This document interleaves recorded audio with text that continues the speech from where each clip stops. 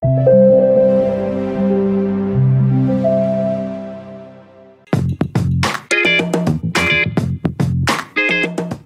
everyone, I guess we are live. I screwed up as expected. Hi everyone, welcome from the Localization News. My name is Andrej Zito. This will be the second live stream that we're doing together as a group for MultiLingual. I'm not here alone. I have my guests from the tech episode of the Localization News. We had a pretty good discussion about TMS and OCR last time. So I would like to welcome back Oksana and Beat. Hey guys. Hi everyone. Hello. Hey. So last time, we pretty much, I remember my usual format for this Localization News is that each guest picks an article and then we have a discussion. So last time I just pretty much read the title of the article and then these two were discussing for like 1 hour about TMSs and brainstorming what we could do. And then Beat brought up the idea that maybe next time we should just talk about internationalization because that's his big passion. And because I recently interviewed Mr. Gilad. Gilad, hello. Hey, how's it going? I interviewed Gilad. He's also an internationalization expert and he likes to talk about internationalization. So I decided that we'll bring another guest to this discussion. So today we will have no articles for you. We will just discuss about internationalization. And the way I see this is that we have two OGs here, Beat and Gilad. And I think maybe me and Oksana will be the young people who will be just curious, like what is internationalization and why is it useful? But anyway, I don't think you give yourself enough credit. Before we get into that, if I set up everything right, you should see the stream. There's a very nice big circle in the middle. That is for you guys, and you guys can send us your comments. It will be displayed right there on the stream. Send us your questions, your comments about internationalization, and anything else that you want to point out, like my big nose, whatever. So before we start, maybe since we're streaming new under MultiLingual, maybe you guys can give us a brief introduction about yourself, like few sentences about what you're doing right now and how you ended up here on this live stream. Who wants to start? Lady first, Oksana, please. Okay. The well-rounded lady, right? Not the geeky one. Yeah, well-rounded, not geeky. I'm here because you invited me, but my connection to the localization industry in general is because my first sort of career was in translation and localization. And now I'm more into data science and natural language processing. I basically do a lot of computational linguistics work and a lot of sort of research into machine translation and stuff like that. And I did I have a company, it's called Metamova, you can look it up. And we did localization engineering for a while. And now we are more into data science. So I'm here to provide more of a data science input on language and the translation process. But I do have some experience in localization engineering and the tech side of things but I think internationalization in particular is something that I didn't get to work in a lot. And so I'm pretty excited about this episode. And I have some questions. Okay. Beat, what about you? Yeah, I'm Beat Stauber. I'm mostly a localization engineer, solutions architect. I've been doing that for 25 years. For a large tech company for most of my career, and then for a couple different localization vendors. I'm currently working for GlobalMe and managing an engineering team there. You know, what I was just always thinking is that you're very mysterious about the big company.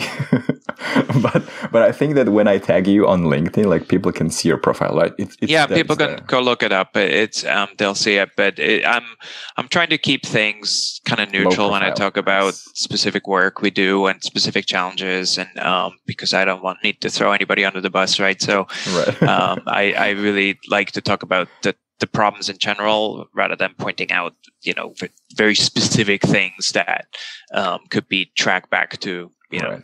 a company or specific work. So who's not mysterious about his previous company is Gilad, right? Mr. Microsoft. Oh, no. Quite the opposite, right? Yeah. So hi, everybody. I'm Gilad Almosnino. Formerly of Microsoft. I spent about 20 years there working on internationalization through a various set of roles, including quality assurance and program management. Currently, I am the committee chairman for the Standard Institute of Israel for the committee that deals with Hebrew standardization in computer. I also am an independent consultant under the World Ready Guide's name, and just passionate internationalization guy, the internationalization warrior. Yeah. For everyone who's interested, I'll do a little self-promo. We just did an interview with Gilad that I published, I think, like 2 weeks for the Localization Podcast, where we talk about the issues with BiDi localization, which is very closely related to internationalization. And I think maybe we'll probably share some of the stories and the challenges in this discussion.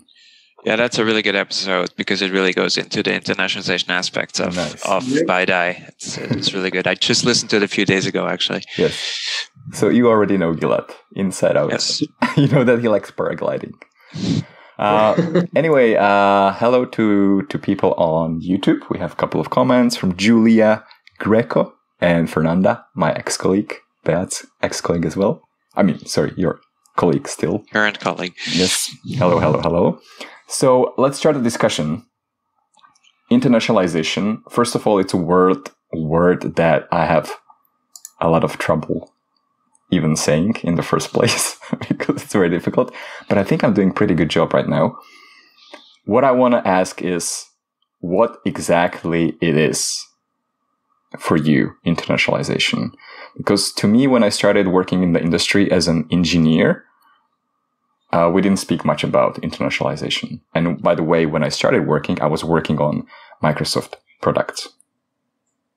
So you probably saw me running through the hallways trying to find people to I was working for Moravia, so no, I didn't see you running around Microsoft's office. So what is internationalization? Let's imagine that people who are not familiar with the term are watching this. How would you explain internationalization to, let's say, newbies? You know, it's interesting that you're saying it wasn't a term that was talked about a lot or a thing that was talked about a lot, which is crazy, right? Because it's everything. It's everything when it comes to localization world. Without internationalization, you got nothing, right? You're out of luck, basically, because it's world readiness. In a really, if you want to use one term to say it different, it's world readiness, and that then you can break down into a lot of different categories, which I'm sure we're going to get into. Would somebody else? How did they look at it? I look at it as having the ability to create an inclusive experience for any user around the world. Me, so I never had the chance to actually participate in the transition process and do internationalization there. But from the point of view of a localization engineer, I think it's a way to avoid a lot of work later on. And it's a big part of the actual software development. Yeah, it's one piece is the work avoidance part, right? It's the user experience, the end user experience is the other part, and we can break it down from there. Yeah, you know where I stop, and this was actually the second question that I had prepared for you guys. Is that was the funny thing, because you said that you heard internationalization everywhere, but I didn't. Do you think it's mostly because you were working as an engineer and for you it's like your bread and butter that you always need to do? Because for project managers, do you think that project managers wake up every day and they think about internationalization? Probably no. I don't think you hear it everywhere. That's the problem. It should be. It should be. We should be talking about it in all aspects of everything we do, right? That is the problem, and we're going to get into that in more detail. Like, where are the opportunities that are missed? Why are some companies not paying attention to it, which companies or specific examples of companies that do pay attention to it. I was thinking about that a little bit. I look at a company like Netflix that has basically one product, right? Which is their, for user facing, it's basically one product, which is their media player. And they heavily internationalize that, right? They put a lot into it. It's totally thought through. They have to. They want to be in every market in the world, and it's one small product that really doesn't have a lot of features, and that's something I never got to do. By the way, I never get to work on a big project like that where you get to go into it really deep. And then the total opposite end is a localization vendor that works with dozens or hundreds of customers and thousands of small products, maybe some bigger products, or a company that's not their main thing. They might sell hardware, but they have, still have software products or other content, and they're not focusing on it as much. So I think there's so much opportunity still, and I'd love to talk about where those are. As part of this discussion, where those are, where I see that things, could be better, and how can we get there? Mm-hmm. By the way, shout out to Tony Jacobo from Chicago on Facebook, and he actually confirmed that he never heard of internationalization before. So maybe I guess it's done here. We're finished, right? He knows we can all go home. One more. So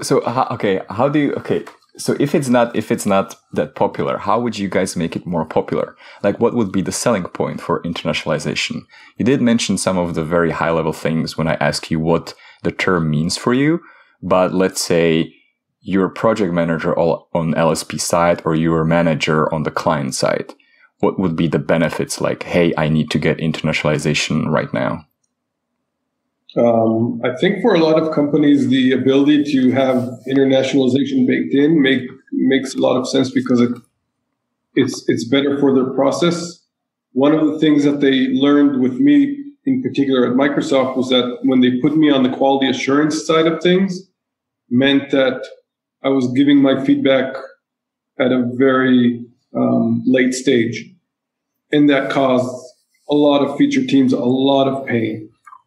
And if you do it right, then you're not going to have to go through that, and your ability to go into a market rather easily is gonna increase.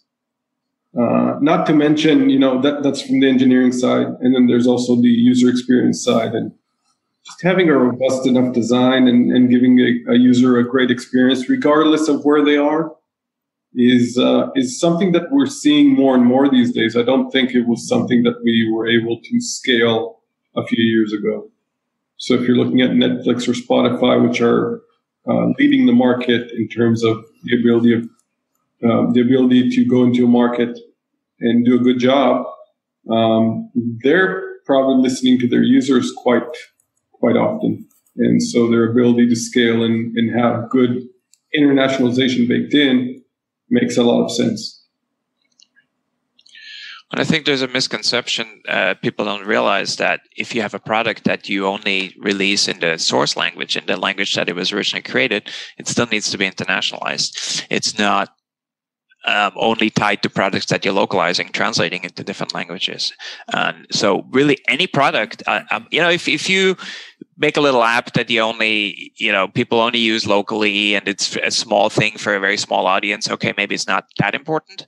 I would argue there's still some internationalization that should happen. So let's say you release an Android app, and if you show numbers, for example, or dates or things like that, it should still pick up what the operating system is set to, right? So if one user has their phone set to Chinese or Spanish, or to a different location for whatever reason, maybe because they're traveling, it should still work, right? It should still pick up those settings from the operating system.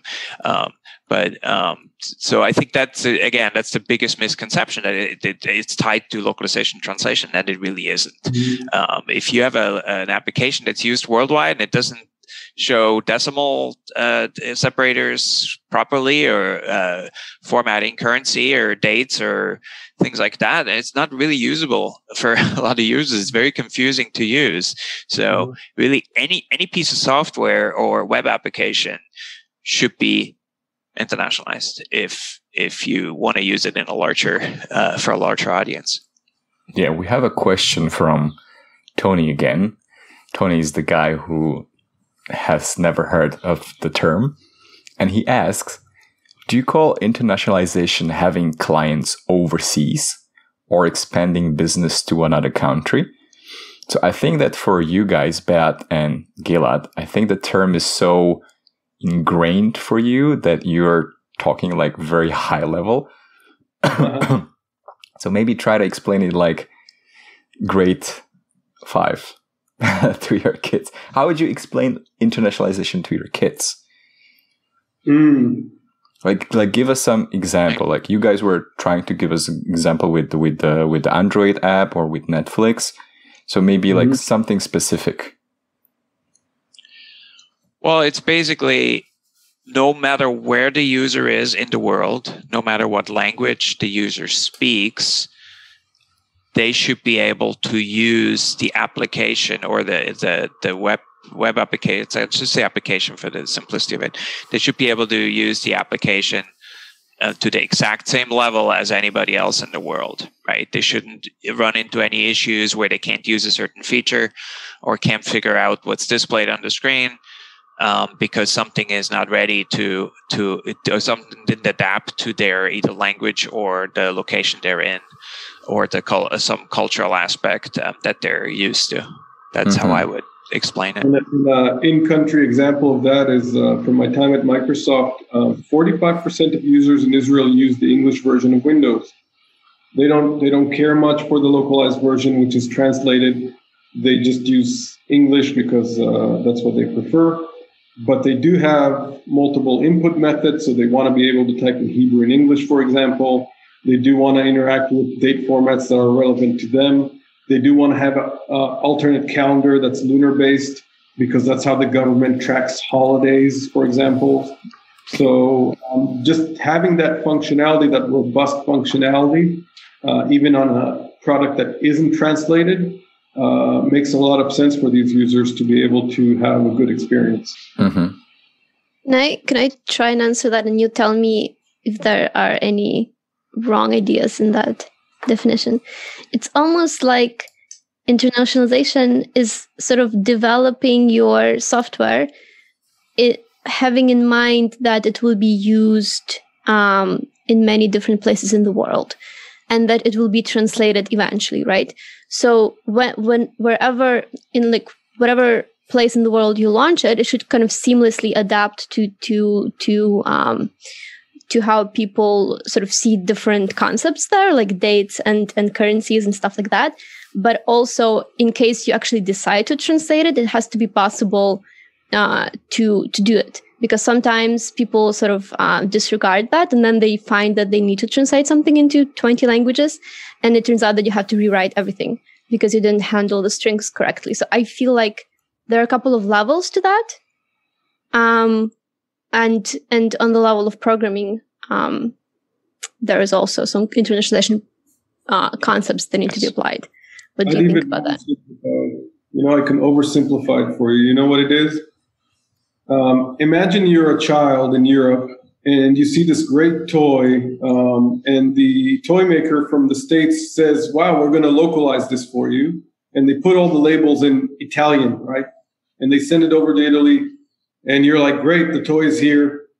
And then you plug it in and you realize that the voltage is 220 in Italy and it's 110 in America, and your toy catches on fire and melts in front of your face. Yeah, that's pretty much it. Sorry, that's a really poor ending. Yeah, but that's true. It's actually good, Oksana, what you said. There are different aspects. So it actually broke it down into 4 categories, internationalization.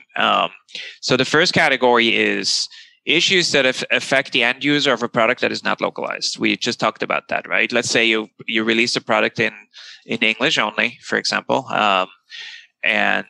So it has to be able to display tape formats, decimals, time. It has to handle user input output. We can get into more of that later. So that's one category. The other category is internationalization issues that affect the localization engineers when they try to get it ready for translation. So if we need to translate a product, there's certain things we run into that we can't, fix, that the end user may not necessarily see them, but we can't, or they would eventually, I guess, if we can't translate it, but things that keep us from getting it ready for translation. So there could be hard-coded strings, could be string concatenations, there could be even just poorly written English or source user interface, right? I mean, but that's more a translator issue. But so there are technical barriers that a localization engineer will run into. Then the third category is issues that affect the translator. So those are, for example, inconsistent terminology in the source for calling the same thing, different things, right? Things that are not clear. Branding mistakes in when they talk about product names, for example, things like that. So actual content issues, string concatenation too, that affects translators. That's category 3. And then the last category is issues that affect the end user of a localized product. So once you go through all the other stages, there could still be issues that affect the localized product. For example, poorly chosen font for Thai that makes it hard to read. That would be doesn't affect the LE while they're getting it ready for translation. Doesn't affect the translator. Doesn't affect the English product, the source product, but affects the localized product. It's not clear on the screen. Chinese, where you have a lot of strokes and you have the font's too small, the strokes blend into each other, stuff like that. Truncations, things like that. So those are the kind of 4 categories I can think of. We could probably spend an hour on each category. I learned about the Asian fonts the hard way. I think it was one of the first projects that I led when I was in Moravia for Microsoft. I think I was maybe 20 or 21. And we were using Loc Studio. So that was Microsoft's internal tool for software localization. And we didn't know anything about Asian localization and that we had to change the fonts for Asian languages. So everything was pretty much using Segoy. That was the new font with Vista, I think. So we put everything and then we learned the hard way. I think it came in with Windows 8. Segoy, 8 or, right? 8 or XP, somewhere around there. And it's interesting. So, right, Microsoft OSs, they have font fallback, which works pretty well. But do you want to have Microsoft dictate what font it falls back to? Because it tries to detect, and I've seen issues with, especially with Chinese, where it actually detects against Japanese because they share some of the characters, right? The kanji characters. So it actually applies a Japanese font, or even that some glyphs have a Chinese font applied and some glyphs have a Japanese font applied, and then different glyphs look differently, right? So that you do want to specify your fonts. You want to actually control what font is used in the UI. I would also add to all this, at this stage of actually developing, let's say, a website, the page, if you are serious about the internationalization, it's really cool to test like right to left languages, and actually test how long can your string be and still look good on your page. Right? Because sometimes English has really short words, right? Even if you translate into something like Ukrainian, which has like moderately long words, the whole page could break. And then you'll have to go and like change your HTML layouts and stuff like that. So you could actually, it's really helpful to keep that in mind, even when you like develop the HTML page. And I think that also is a part of internationalization. Yeah, it's pseudo-localization, I think, is the term you were probably looking for.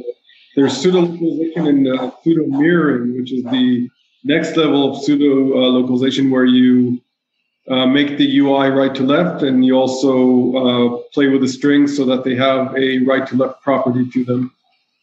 So pseudo-translation is basically when you insert like gibberish, but with different characters and different lengths and different fonts.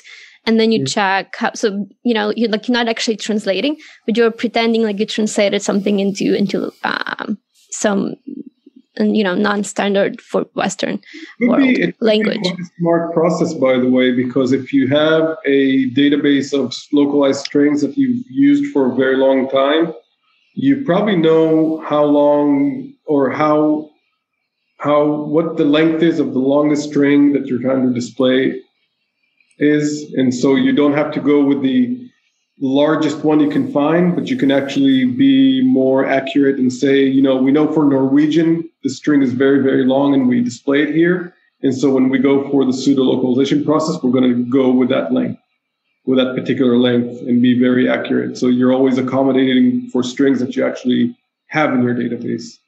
Yeah, that's interesting. Or a cool idea is if you don't have any like data to fall to, machine translate into that language, and because it's going to be like way more accurate than inserting gibberish, and the length will be sort of comparable. Machine translations made pseudo-localization so much easier, right? But ideally, on a UI, you want to have it be as dynamic as possible, right? You don't want to have a lot of constrained spaces where the text can't grow, and then you have to worry about, does it get too long? And then you have to test literally every single text control.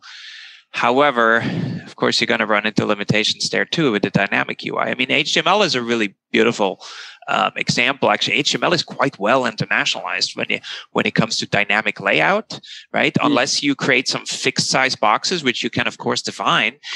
Nothing is fixed size in HTML, and you can, generally, you can set your page to a fixed width, but nowadays with responsive design, people don't do that anymore.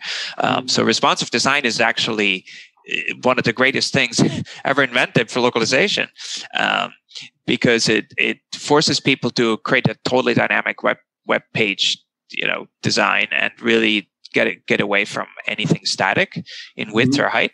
But just as a general technology, HTML has always been had that kind of dynamic layout ability, right? Unless you use anything fixed, you were able, even 20 years ago, you were able to size your browser and it would adapt, like tables would adapt and columns would adapt, and you might get really, really long things, and you're still gonna have issues with Russian, for example, where you have very long words and very wide characters.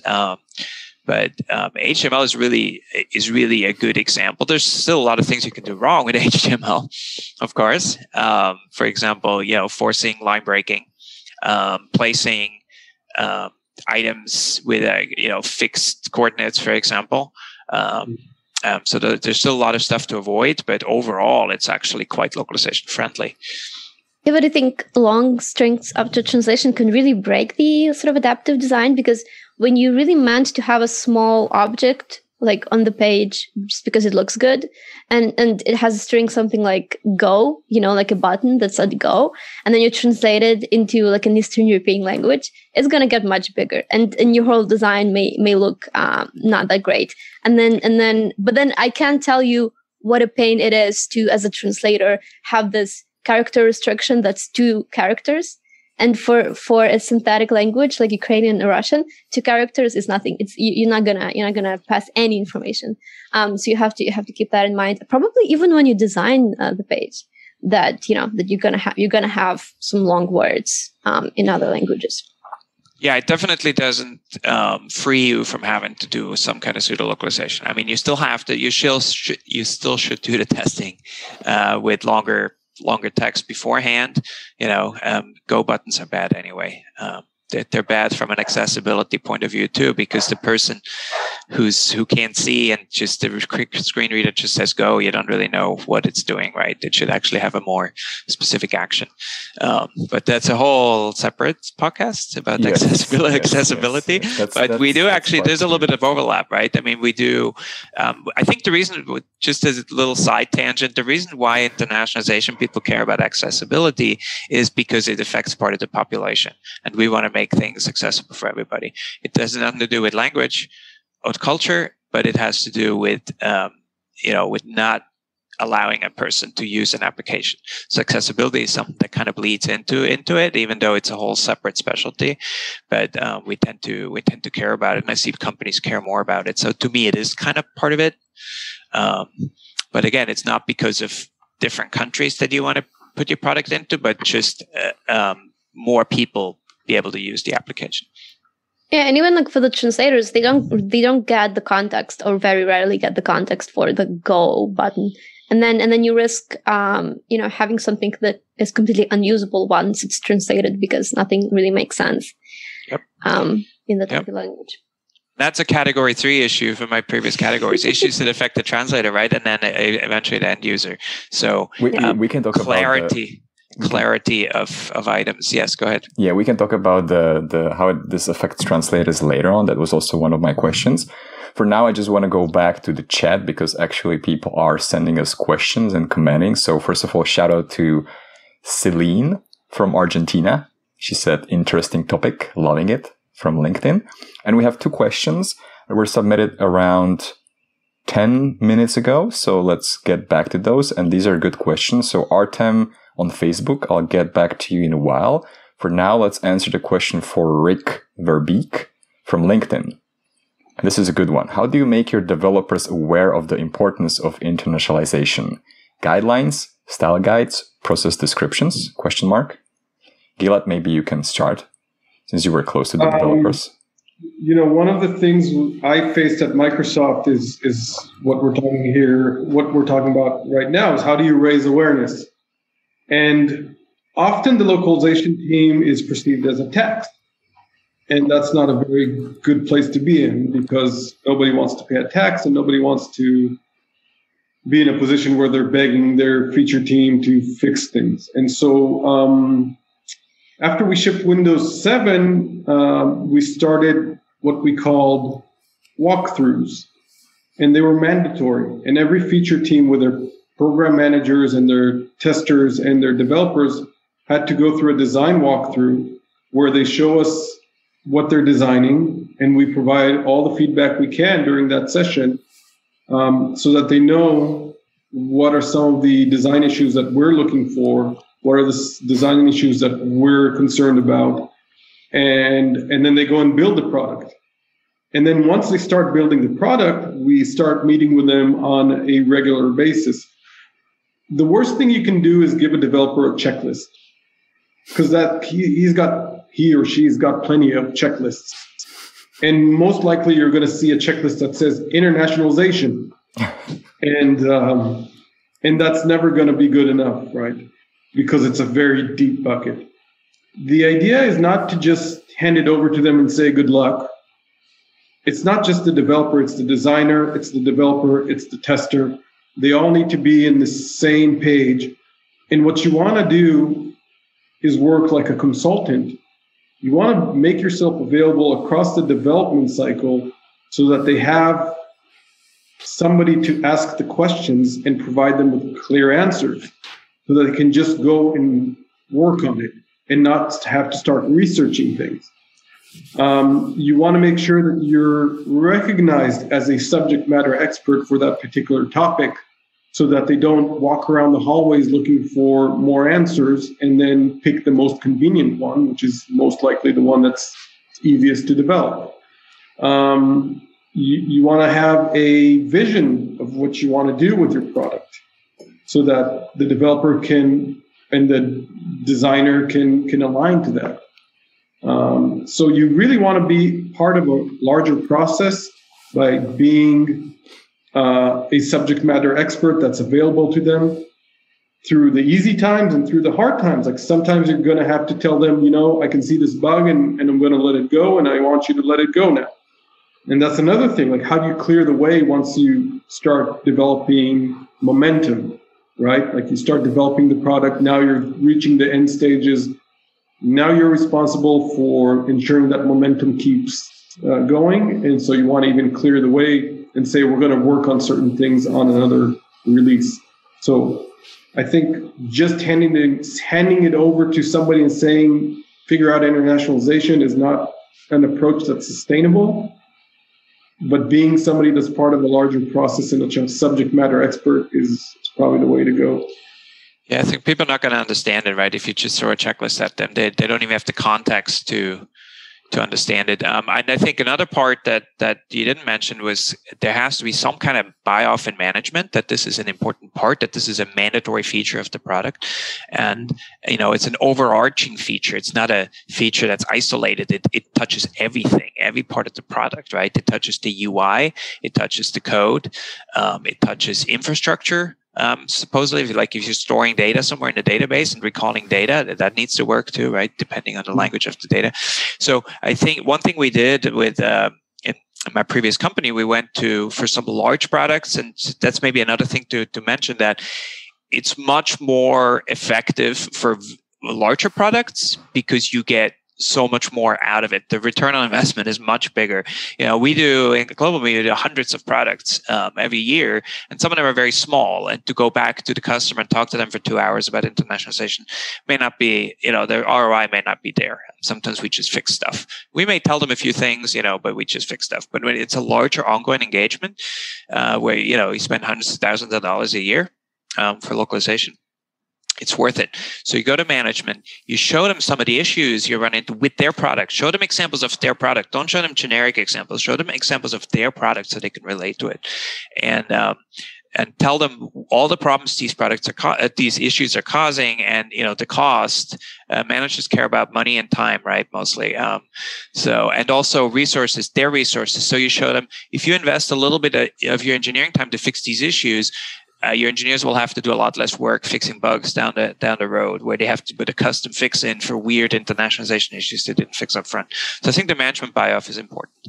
And then the other part is, like you said, engineers, you do some training with them, but use examples of their products that they relate to it.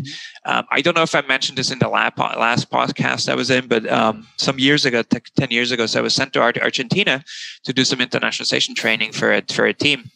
And I wasn't sure, what to expect from them. I didn't know the audience, didn't know the people well. It was a fairly new project I worked on. And so we went down there and had a day to prepare. And we just took some screenshots with some explanations from their product. And it was one of the best internationalization training sessions I ever had, because they were really interested. It was their product and we broke it for them. We showed them screenshots of things we broke, and they were really into it. We had good discussions about it. They really wanted to fix stuff because they really hated to see these things break.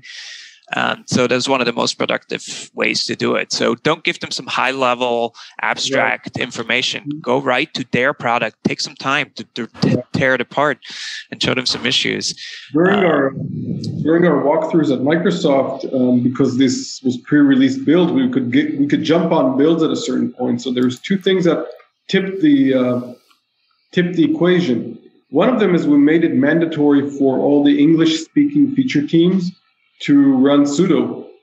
Mandatory. We could actually check it through telemetry if they were actually doing it. And once you had a high level of sudo being used within the development process, a lot of the bugs started showing up a lot earlier because they were running their tests on it and the developers were using it, and all of a sudden all these issues would come up and you didn't even have to go over there and ask them to go fix something. Yes. And the second thing was, during the walkthroughs, once you had localized build, we would pick 2 or 3 different languages. One of them was like Arabic. I think we used probably Korean, and then probably one of the European languages. And it wasn't me running through the UI. It was the actual feature PM installing these languages and running through them while the whole team is looking at it. And sometimes it was the first time that PM would even see the localized build.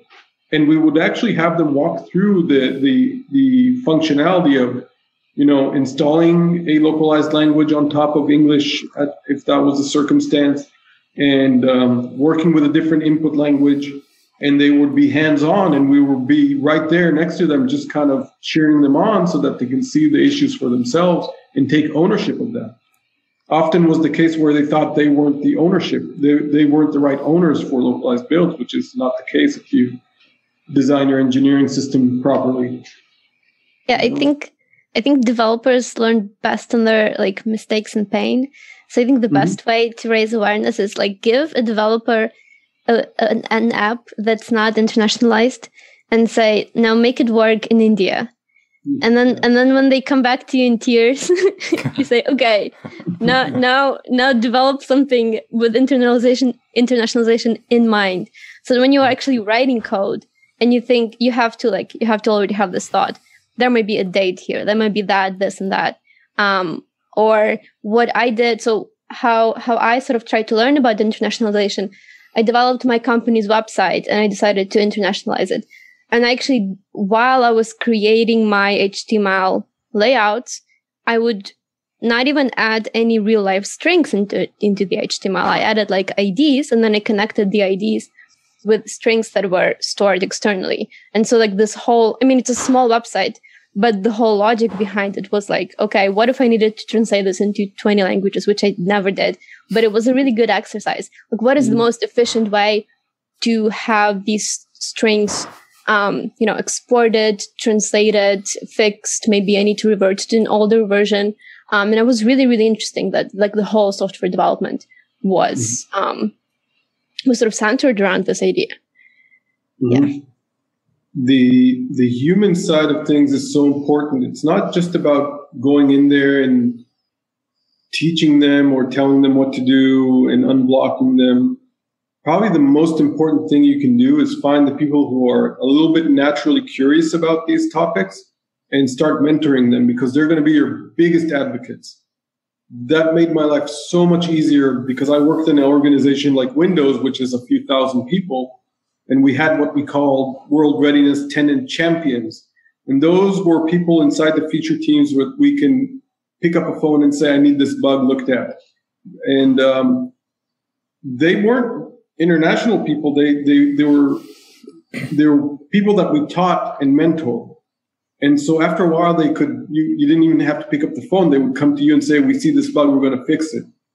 I'm going to advocate this within the team. That's what happens in large organizations. I don't know how it works in small organizations, but that's a solution to any problem. It's like, find somebody who's curious. Yeah, mentor them, and they will become probably the best people within the organization to advocate and fix some of the issues, or make sure they don't get introduced at all. It's my favorite scenario is when a customer comes to me and says, hey, we have this application that we want to localize, want to work with you and get an estimate. And then we say, well, can you give us an early copy of it so we can take a look at it? And to say, no, it hasn't even been developed yet. That's my favorite, right? Because now you're in early, right? You got your foot in early before it's even ready. It's not even, they didn't even have a running version yet. And then you can really start by talking about the things that need to be done early and get in with them early. And then another opportunity is, this depends on the structure, right? If you're a vendor, the localization vendor, you may not be able to have that access, but see if you can get into their product development team meetings, PDT meetings, or whatever they call them. But ask them if they could just invite you, that you can just listen in, because you hear people talk about stuff, and then you can pipe in when you hear something come up that requires some local internationalization considerations. So I find that really helpful. It may be an hour a week of your time, and you're like, oh yeah, another meeting, great, right? But it's so valuable. We've made such a difference in some products with being able to be there and immediately raising a flag when we see something. Because if you wait until it's in the build, it's too late, right? Then it's rework at that point. But if you raise it early when if they have agile meetings, right, where they discuss which new features to handle in the next sprint, stuff like that. That's another good opportunity to pipe in. Reviewing their product specs, their requirements documents. That's another thing we've done for some products, and we've been able to actually put internationalization in there as a feature that needs to be signed off on. And then for each feature, we identified some potential issues so we had actual bullets in there for different features that were internationalization specific bullets. So those are some of the opportunities. But you gotta, you want the person, the LE, whatever the person is, could be a solutions architect. You want them to be a person who can go to a meeting like that and speak up, right? So you want to have a communicator. You want to have a consultant type person. You don't want to have the quiet person who doesn't speak up. That's not going to be very helpful. They may be very knowledgeable, but they don't say anything. It's not going to do any good. Right. So they have to be good at that. So pick a person that can do that. And I think you can make a huge difference right at the early in the process. We have a quick question that I think one of you can answer in a very few sentences because it's about the basic terminology. It's from Artem on Facebook. Can you tell me what is the difference among internationalization, localization, and transcreation? These terms are not the same, aren't they? Who wants to take a stab at it? Yeah, the third one I don't know, but I know the third one. Internationalization is just, you can think about it as the engine and the plumbing. And the second one was localization, right? Yes. And that's just, not just, but that's the equivalent of putting different language labels on instead of the source language. Yeah, or additional adaptations too. For example, if you have a news feed, you want news that's local news, you have adaptation of a news feed or articles that are shown. That could be localization too. So adapting for local usage. So translation is a big part of it, but there's some additional things. Internationalization is really what's going on in the background to make it all happen, right? Mm-hmm. And then the localization is the specific customization. So translation is part of localization, but translation is not part of internationalization. The actual process of translation is not part of internationalization. Yeah. The last term was actually transcreation. Yes. Not translation. But my question for you, Beat, is, does internationalization always happen before you start a localization process, or do you see it, or can it also run, let's say, in parallel, or maybe even afterwards? Well, mostly before. The more you can do it beforehand, the better. I mean, you're always going to have your internationalization hat on, right? Mm-hmm. But most of the things you'll find late in the process could have been taken care of early. Transcreation is basically when you don't just translate content from one language to the other, but you kind of rewrite it so it's more, marketing language. It's used a lot. I would think that if you translate a book too, because you can't just, if you do a very straight translation, it may not, if it's a book that has a lot of emotion in it, for example, you'd have to write your sentences so that emotion is carried in that language.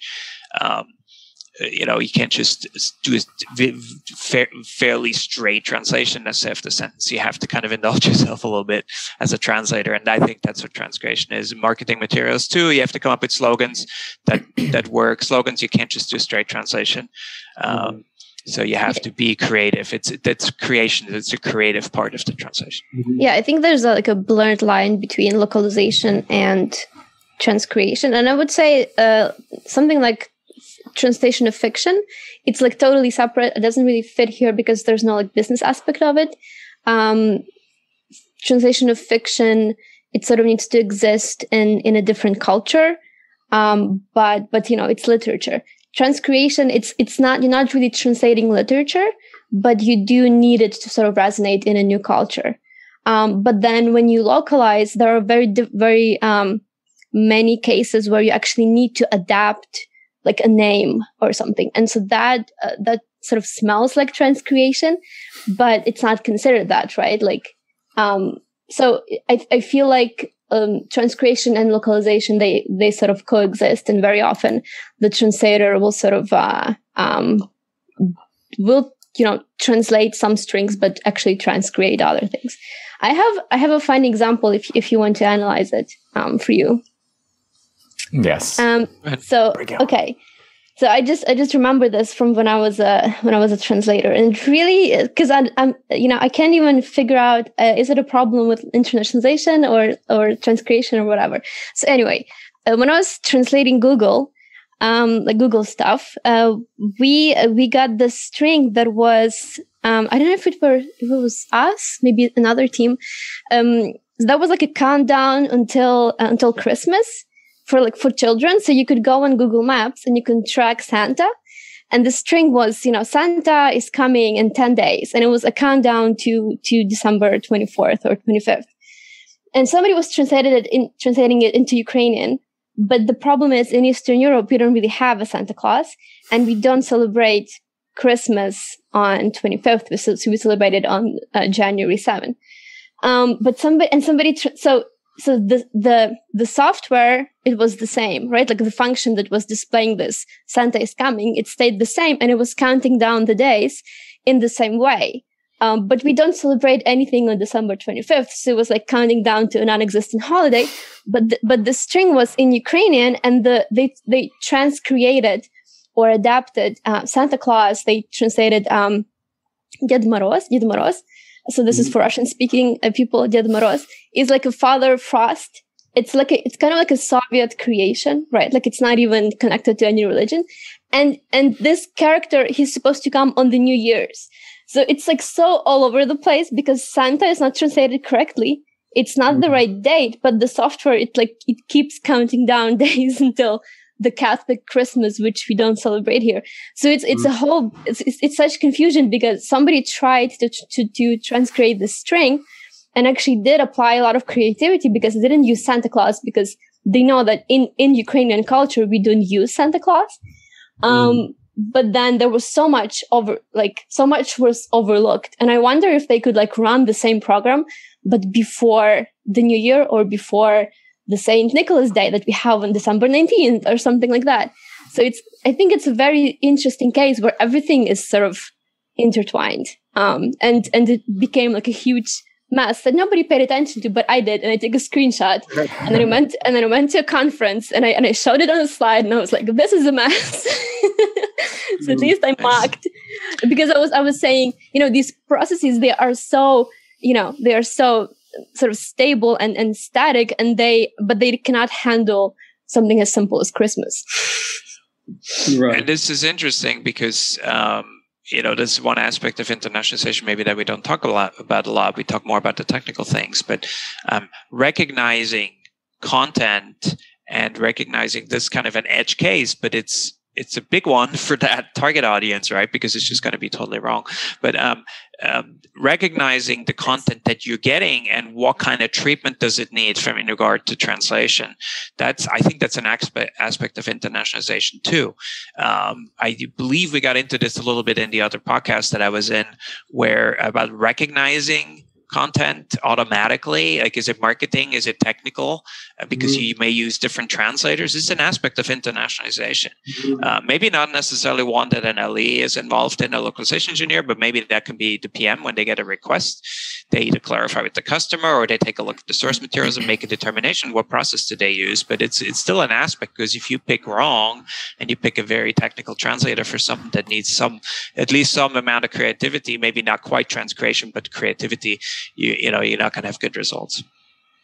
I look at it from a more even higher level and say, why is so much of the internationalization knowledge passed from ear to mouth, right? Like, why don't we have design tools today and development tools today that allow for any developer to just sit down and start writing something, but have the artificial intelligence to tell them, hey, we noticed you're shipping to this particular locale.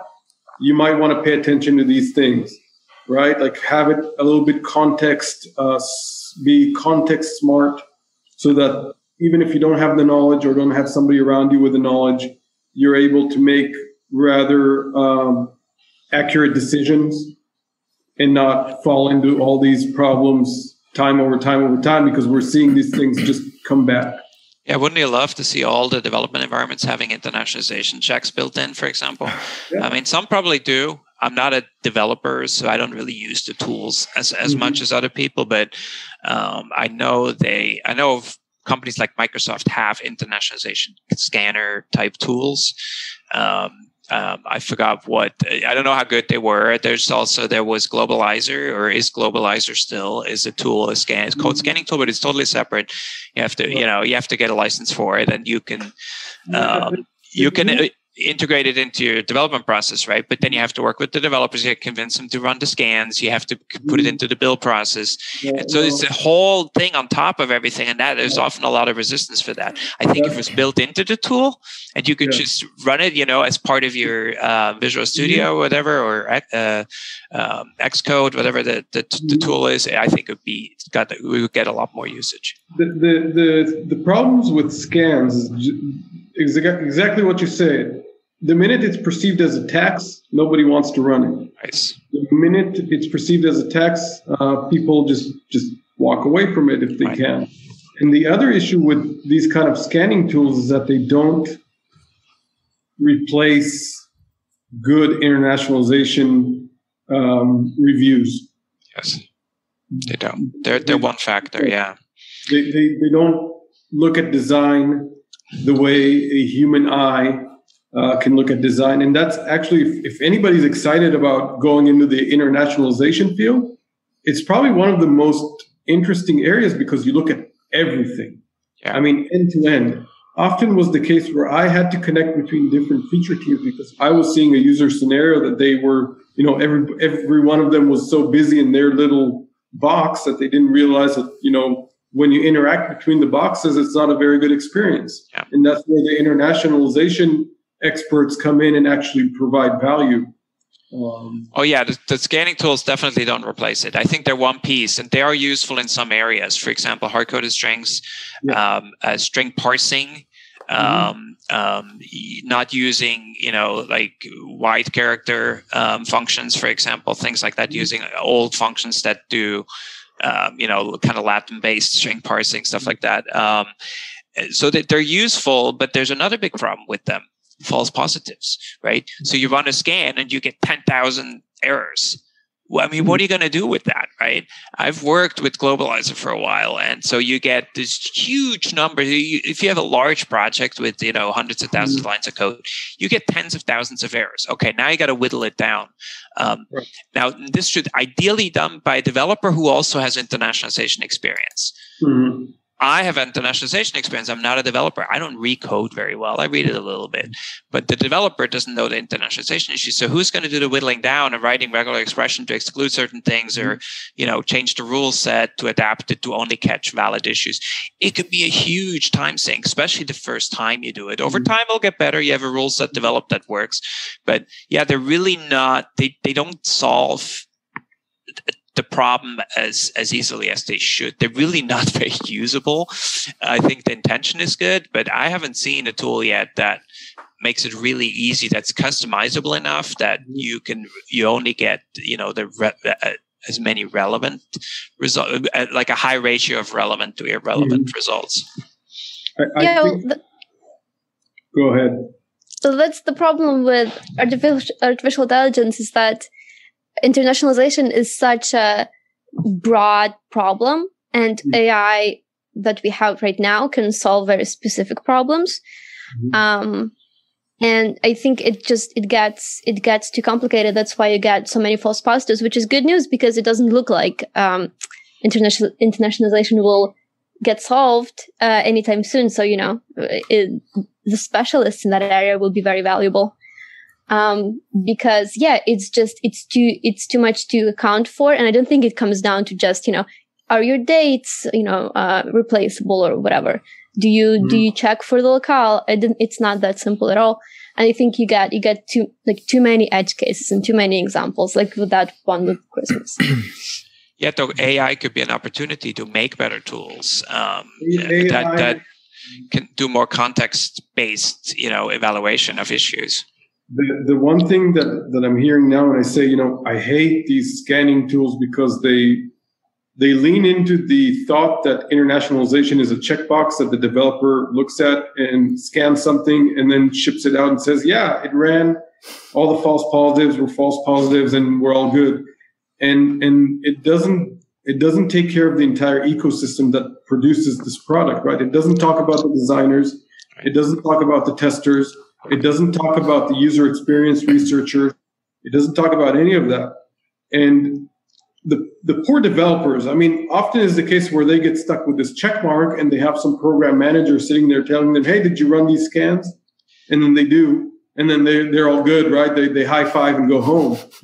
And, let's say you tell a developer you have to externalize all hard-coded strings into a resource file. Right? That they say, okay, I'll be done in a week. I'll come back to you. So they come back to you, give you this resource file. It has a huge number of strings in it, and half of them are not localizable strings. They're not meant to be. They're not seen. And it's like, well, we forgot to tell you that only externalized strings that are actually seen by the user that we're going to need to translate. The other ones you want to leave hard-coded. Now we have to mark all those as not translatable in the resource file or within our translation tool, and it creates a whole new set of problems. So that's not enough education or thinking we weren't specific enough. We just told them, go solve this problem. I think the development process is fairly straightforward compared to designers. User experience, which is, human interaction design, which is a thing that's grown up in the last 5 years or so, maybe a little bit more, hasn't had the growing pains of internationalization. Often was the case in Microsoft, where I was surprised how the design team wasn't aware that localization, internationalization should be part of their daily thought. They would polish the English UI to the extent of pixels. And then when they would see the localized UI, they thought, oh, we just pass that along to the localization team and they do all the magic.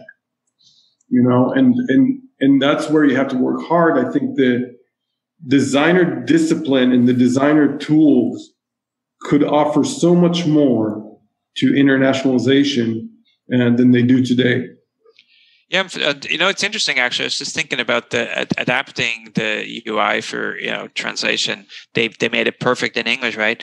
So in the really good old times or bad old times, when we had an English DLL and it had 20 years ago, it had dialogues in it with strings in it. So you'd actually, old Windows style UI resource files. So you could actually translate, and then you can go make the buttons bigger and make the text box bigger. And you actually have because every language has a DLL, and so every dialogue exists for every language, and you can go adapt it. It's a lot of work, but you have full control. So as a localizer, I loved it because I have full control over everything. I can do whatever. I can make the dialogue bigger in some cases, unless it's a modal dialogue or if it's within some kind of constrained environment. But in some cases, I can actually make things bigger, so I can make it perfect, just like they made the English perfect. It's a lot of work. If you have 25 languages and 500 dialogues, it's a lot of work.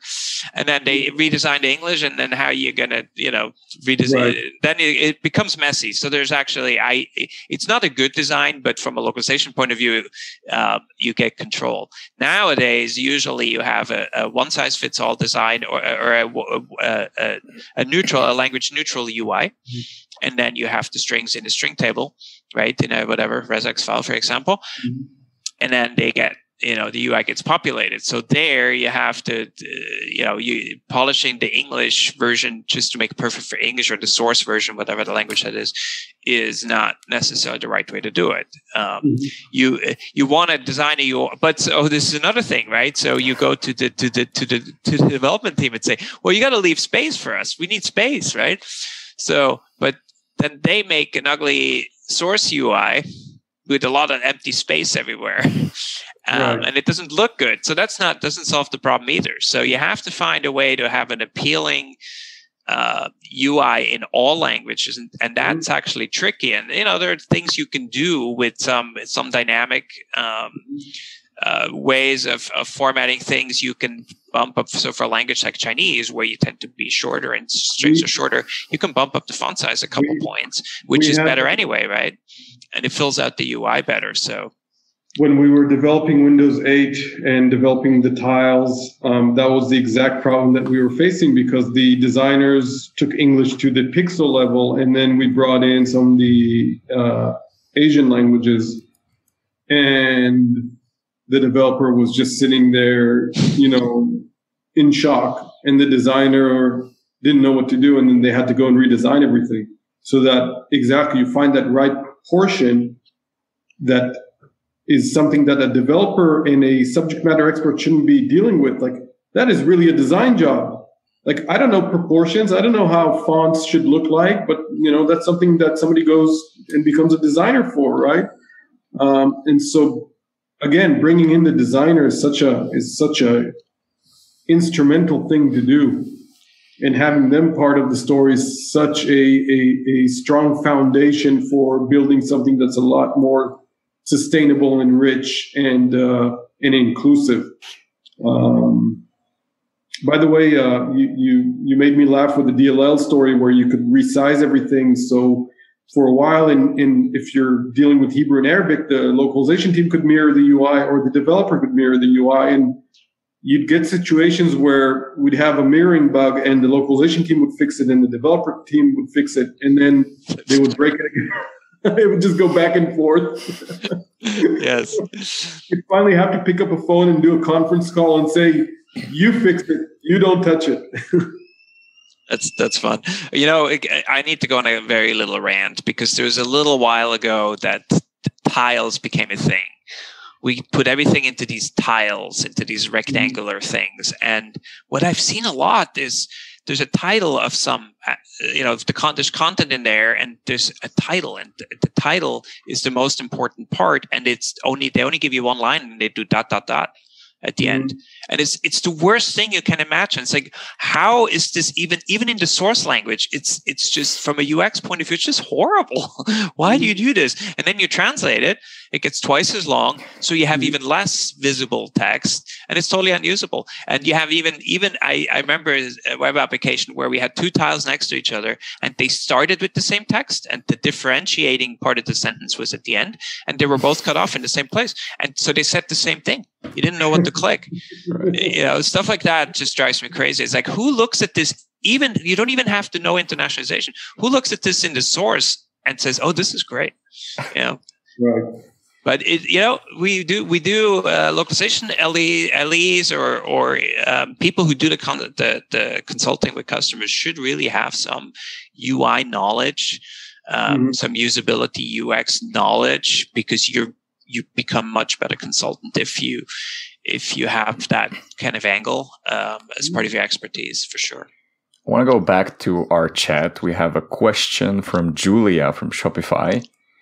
Are gender inclusive solutions such as something?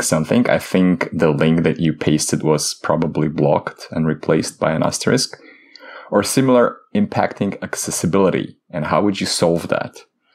So we don't know what solution she was referring to. Maybe, Julia, if you're still with us, you can maybe type the name of the solution. But how would you guys think about gender inclusiveness when it comes to internationalization? Like, for example, let's talk about Spotify, since Julia is from Spotify, right? You have a user who logs in. Maybe do you want to greet them in their gender that they selected somewhere in the user profile? And is this part of internationalization? Go ahead, Oksana. There's actually, it's a good point. I wouldn't call it gender inclusivity. I would call it like language inclusivity, because when it sort of comes to synthetic languages where the gender is expressed in a word, like in several words, it becomes more complex, because you can't just, like, there is no a neutral way to say something. You have to use masculine because it's a tradition. And I think when I am not sure if that's internationalization, but it's definitely like localization prep. It's connected to it. So you get these like placeholders, and the translator can do several strings, and they can express the same thing in masculine and feminine way. When, like, if we want to expand this to 100 genders as as it is the mode right now, I don't think it's very practical. I think in localization you still stick to 2 genders, unfortunately. But yeah, we just basically give the translator several options, and then on the software side, you just check what was the gender of that particular user, and based on that variable, you will display a particular string. But that's just localization side. But please somebody add to that. It's so 20 years ago. I don't know if you got the chance to listen to our previous interview. Me and Andrej discussed this. Why give the localizer one option? Why are we just translating to one version of a language? Why not have the ability to translate to masculine or feminine form on different resources? Why don't we see this in most platforms where they allow you to have more than one version of a language? Facebook, for example, even I think Facebook is translated to all kinds of different languages, including pirate English, right? And so why can't I have Hebrew masculine form and Hebrew feminine form? And then if I'm a user and I select Hebrew feminine form, then all the UI strings are translated to feminine form. that's a very inclusive design, but the platforms just don't allow it today. And so this is exactly where we as an industry have to realize where the bottlenecks are. This is a demand that has to go to the platform level, whether it's Microsoft or Google or Facebook or Amazon or Apple. And we have to demand that they allow us to have more than one version of a language, so that you said it right, Oksana. You said this is being language inclusive. It's not about feminine, masculine. For example, maybe Japan wants to have a version of the language that allows children to read the UI because they're not able to read the UI today. So you want to have Japanese for children. Or they may have like different levels of politeness. Like maybe you want Facebook to be like really respectful to you, or maybe you want it very, casual. You may even want to get to the point where you have if you're shipping Apple, if Apple was shipping their iOS to businesses and they have a professional translation and they also have the casual translation for the home users, right? And you want to be able to be, you nailed it. You said language inclusive. You want to be language inclusive to the point where you're able to have a broader reach and allow for somebody, if the company doesn't want to do it, but allow somebody to crowdsource this or do whatever to make sure that they're able to produce a secondary version or a third version or whatever of a language so that the platform supports it and we're able to do this. But we as an industry have to realize where the bottlenecks are. And today that is the bottleneck. If you want to install more than one version of a language, most likely there's a bottleneck there on the platform level. And we as an industry have to demand that bottleneck gets removed. Yeah, and a couple of points to add there. I think like internet in general is very much centralized in English. And English is a very sort of specific language, and it's what I would call as a linguist analytical language. And it means that like a verb only expresses the action and let's say the tense. It doesn't express anything else. In Ukrainian, the verb will also express the gender. So you can create a very neutral UI in English that doesn't require any kind of gender inclusivity, because it would just be gender inclusive just by the nature of the English language. But then when you try to translate it, there is no way. I mean, I could go around it, like could use a neutral word. It's going to sound really weird. But there is no other way than to use, masculine everywhere, which is really annoying. What was the other point I wanted to make? I already forgot. Oh, okay. But if you use masculine, it at least will look fine. But there are other problems that, like outside of gender, for instance, something like numbers. If English has only two forms of nouns that are used with numbers, like you say like one order, two orders, like you have singular and plural. In Ukrainian, you will have a different form of a noun for different numbers. You will have a different form for 1, 2, then 5 is a different form, 15 is a different form. And for that was a really big pain, because we had to either like come up with something that looks really, really strange, or demand that we have like 6 forms, and then they are 6 forms of the noun translated, and then they are dependent on the number that is used. And it's really complicated because Google, when I was translating Google, they kind of handled it, but they handled it incorrectly, because even like the Ukrainian person that did that, they missed some like parts of the Ukrainian language. And it still looked weird at the end. So you really need to think about it and think about the different languages that you work with. So yeah, I think it's all because English is so different and neutral that we get these problems at the end. That's exactly the mind state where we as an industry have to walk away from and say, why are we living by the limitations of the source language, right? Where are these bottlenecks that we can identify and say, this is a bottleneck that was created because we're living with the rules of the source language. How do we break free? How do we create something that's bigger, that's scalable, that works for more locales? And then, the minute you break away from the source language, in many cases is English, you're able to see the design very clearly and where it's suffering and where it's not, handling things correctly. Yeah, it's interesting. There's always two approaches, I think, when it comes to gender. or plurals, plural forms. Plural forms, I mean, that issue's been there forever, right? That's been an internationalization issue that we run into a lot with Russian and other languages. So there are two approaches. Either you fully accommodate it by accommodating all the potential plural variations for all the languages and countries, or you just avoid it, right? If you can avoiding it sometimes works well. So, for example, instead of 5 files, it says files, and then a number, right? That's still weird.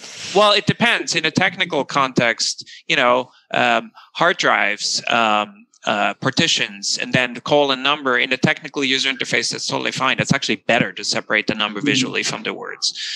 That's for an engineer, that's much more appealing. It's depends. So that depends on the application. Which way you choose depends on the application. But sometimes avoidance is the best solution. Same with gender, right? In a technical application, there's no need to address the person in a way where gender matters. Take gender out of it when you can. But in certain applications where it's a very personal experience, for example, a dating application, it might be really important, right? So there you have to have the full ability for the user. The user has to be able to choose, because in the end, if you assume something about the user, you'll make it worse, right? So you can't, on the gender front, you have to allow the user to make the choice and then have the application properly handle it. The internationalization's job is just to allow it, right? To create the infrastructure to make it possible. Like you said, why can't we have a formal and an informal version of Japanese for Windows OS? What if I want to use a more colloquial, informal? It's just a sub-language. It should just be a sub-language, right? It's just a matter of creating the infrastructure for it, and then it can be translated into 100 different variations of Japanese. You could do a Swiss German in 15 different dialects. I mean, it would be awesome, actually, because we have literally about 15 different dialects in Switzerland, even though we're a really small country. So that's not hard to accommodate. From a technical point of view, it's not hard to accommodate. Because 20 years ago when I was at Microsoft and I raised the idea of having I called it the gender interface pack, which was the ability to localize into feminine form, the resource loader couldn't do it. It wasn't the localization that was the problem. It was just the resource loader couldn't have another language that was Hebrew. Right, because it wasn't designed for it. But designing for it probably wouldn't be that hard. I mean, especially with Windows, you have so much legacy stuff in there. Now, I think they're trying to shed a lot of that now. I notice over every generation, they're trying to shed some legacy support. But, there's still a lot of legacy support for the command line. The one thing that bothers me with, we said, you can localize so that it sounds better, so that it works. Imagine all this machine translation and text prediction and technologies that are trying to learn how we translate and how we type. And if we're doing all these workarounds, what is the machine learning about us? Right? Oh, yeah. Go ahead. So that was my research paper when I was in college. I was because I was studying translation, right? So there was no tech in my particular major, but I was actually writing a research paper on how these restraints affect how we sort of change the language. And I was saying the Ukrainian language was becoming we were abandoning a lot of the forms, so it was becoming less synthetic, which is not natural. So if you actually grab all of these strings. That even I translated for Google and tried to train some machine translation on it, it's not going to be a good reflection of how people actually speak. So, internet is influencing how we use the language very Amazing. much. That's, as the committee chairman at the Standard Institute of Israel, one of my goals is to preserve the language and not allow for, we're very concerned with machine translation coming in from a vendor that isn't going to, because it's a small market, isn't going to invest very much. And just throw something in there, and then give it a few years, and then it starts influencing the language. And we're not saying the language shouldn't evolve, but it should evolve naturally. Exactly. Yeah. Right. I'm all for evolution, and I think that's something you don't stop. You actually have to encourage, but you want to make sure that it's encouraged in the right spots. And having some external vendor that's going to provide machine translation and not do a very good job could really harm the ecosystem. And so that's why I'm concerned when we do all these workarounds that eventually it's going to cause bigger damage. Yeah, I'll give you another annoying example. So when I was translating for BlaBlaCar, BlaBlaCar is supposed to be like, it's a ride-sharing company, and it's supposed to be like very sort of bright and sort of playful, because it's focused on like building community and on trust, because you're going to be driving with somebody you don't know. So it has to be like very sort of, casual. And one of the strings that I had to translate all the time, like it would come up all the time, would be something like, you are driving with, and the name of the user. And I guess it worked. I guess they were focusing on the source language, French, right? Because it's a French startup. I guess it works in French and it works in English really well. But when you give me that string without like any, not even internationalization could save it, because I need to somehow take this unknown name of the user and change its form, the form of the noun, because we have forms of names as well and forms of last names in Ukrainian. We are already sort of abandoning certain forms of nouns in Ukrainian due to like the Soviet Union and a lot of stuff like that. And it's like very kind of painful culturally for us. And now you're also telling me translate this in a way that the noun is like, nominal noun, a nominal form of the noun. And so then the sentence is really awkward, and there is absolutely no way for me to change the sentence. Or if I try to do it as if, like the computer is speaking to you, like AI is speaking to you, the name of your driver is, then the message of BlaBlaCar is not being transferred. Yeah. And then you're receiving this email and it's not that playful as like the designers wanted it to be. So like, even to me, it's like you had to redesign how these notifications are formulated from scratch. Like maybe even, I don't know, for all languages, it had to be redesigned. Would have to be, because it never was, right? Like I did my best, but I never liked it. So and I think it's a big impact on small languages. That's classic case of too late, right? Like, hey, we sent this out to localization and everybody came back and said, we can't do it.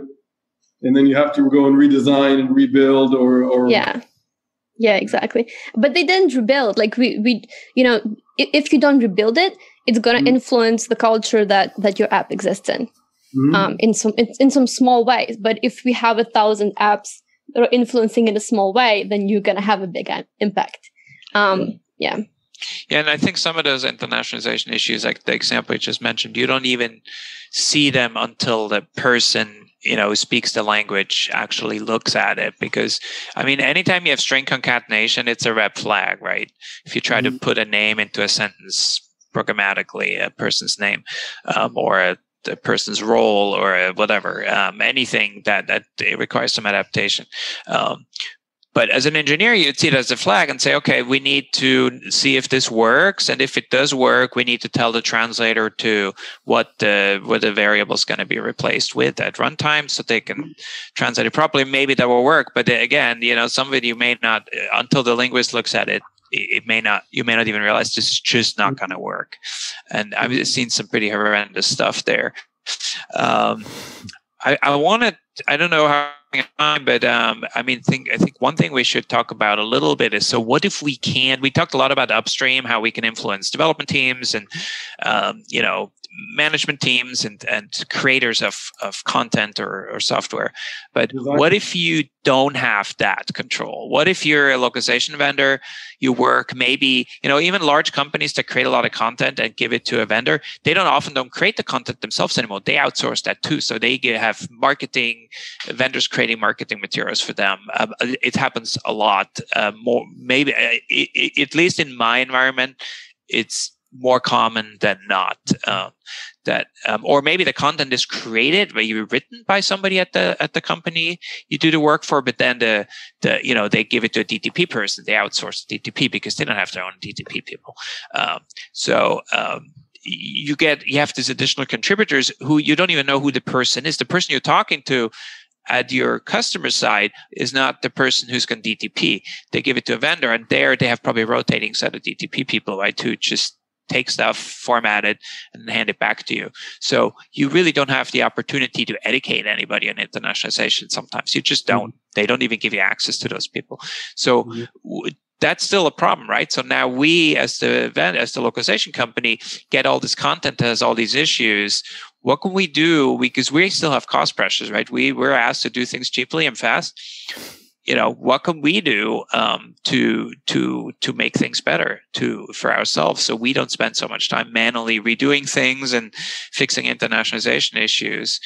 Just and I guess give up. Just let garbage in, garbage out, right? Flip the table. Well, garbage in, garbage out is a concept. I don't like it, but we've done it. We've had cases where it's like nobody wants to take a stab at making it better. There's no time, budget to really improve it much, unless we just eat the time. And nobody sees the improvements, because the client doesn't speak the 5 languages that you are translated into. They don't care whether it sounds good or not. It's all things to them, literally. and well, there may not be any quality control on their side either. We just throw it back at them when it's translated, and they just do with it whatever they want to do, right? They publish it, whatever. So yeah, they may not even know. I mean, but we hate doing a bad job, so we'll figure out a way to make it better anyway, right? You look for opportunities for automation. Can we write some scripts that find certain issues? So we do quite a bit of that. It's nice in Adobe applications. You have extensive scripting abilities. Microsoft tools have VB scripting abilities, so you can actually do a lot of cool stuff. PowerPoint is one of those applications. It's an awful application. I think we all agree it's just awful. But it's great for just throwing something together real quick, right? It's great for grabbing it, put together some. How much of Microsoft design was done in PowerPoint? So I would get UI mock-ups of the English, whatever they were trying to build, and they would ask me, "Hey, how do you mirror this or that?" And I said, "Just give me the PowerPoint file, and I'd return it mirrored." And they would sit there for a moment and say thanks and go and build it, right? And so PowerPoint was great for that. PowerPoint is great for a lot of things. For localization, it's really just kind of a nightmare, because it has such poor facilities. Have you tried to search for a soft return, like a soft line break in PowerPoint? You can't do it. Right. It doesn't even have an advanced find feature. And so getting stuff ready, PowerPoint, you really have to write some scripts, and I think it's well worth it to develop some simple scripts that can find all your manual line breaks, for example, and then you can decide to take them out if they're mid-sentence, right? As part of file preparation. Stuff like fonts. You can. I found a tool that went through a Word document and just enumerates all the fonts used in the document. And I run it on this document. There's like 20 fonts used. It's like, why are they using 20 different fonts? And so, it's an easy way to clean that. And you can search for the fonts and clean it up.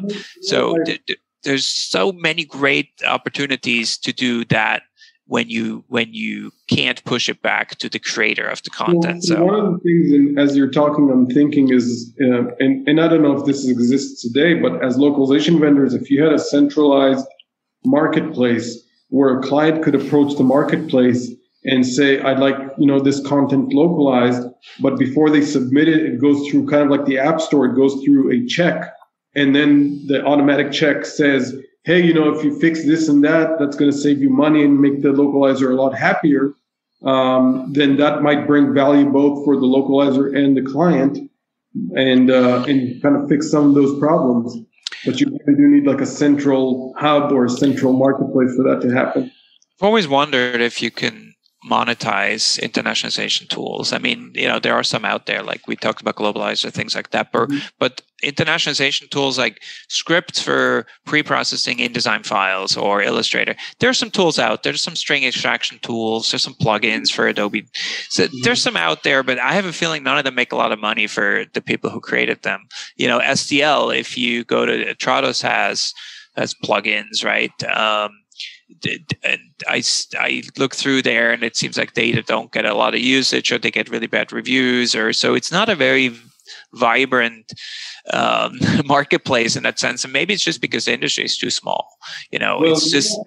I think it really comes down to the fact that, okay, it's kind of like using, like if you're a handyman and you were installing a bookshelf, and you could use a drill from IKEA, or you could use a drill from like a professional drill maker, right?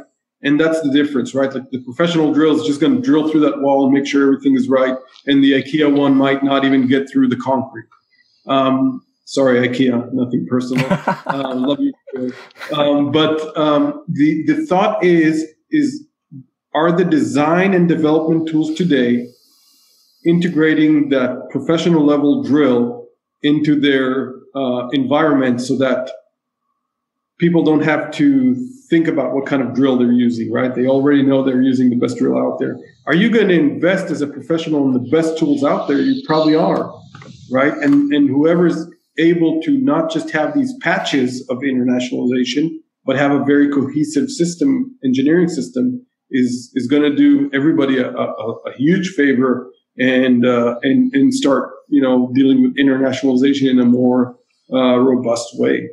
But how many tools have really solid internationalization facilities or localization facilities built in? Few, right? I mean, let's say people use Drupal for hosting their website, right? And says, it's multilingual capabilities built in. There's so many issues with Drupal and localization. If you do some super standard stuff, I think it works really well. But Drupal, you can add all these modules, and then you add all these modules to create your content a certain way, and then none of those modules are internationalized. The whole thing just blows up in your face. Yeah. So Drupal is an extreme example because of all the contributed modules that not part of core Drupal that you can add, and internationalization is a total crapshoot there. So you can really blow up your site if you have an already localized site and you start adding some modules so you can do some cooler stuff with your content. You may just totally break localization. I've literally worked on a project where that was the case, where we had an automated process for localization. They did some stuff, they customized some stuff, and it just blew up everything. We had to do everything manually after that, and nobody planned around it, and nobody talked to us about it. It happens. Yeah, and we already mentioned how many levels and parts does internationalization have. It would be very hard to come up with a design for a tool that would handle all of that. You can handle maybe one facet of that, but then I think it's enough to be an actual business and be useful. What I just thought about would be really cool if you could convert your HTML files into internationalized HTML files or something like that. But again, it's only one little part of internationalization. So I don't think it's feasible to apply some very effective AI or some technology to that problem. I think it's a very much human problem, Well, there's so many file formats, right? There's so many file formats these days. And it's what's actually made it more difficult. So in the old times, you'd work with local files, right? Word documents, Excel files, PowerPoint, InDesign, Photoshop.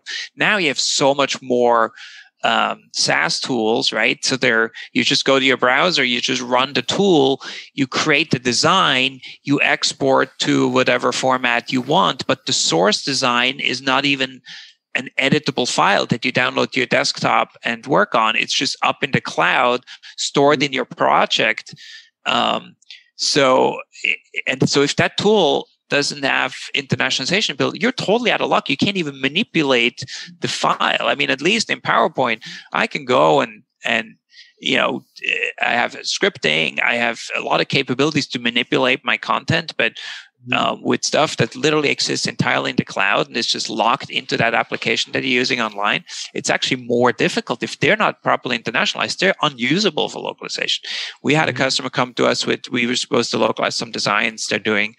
And in the end, we realized the only way to do it is to just clone the design and then paste in all the translations.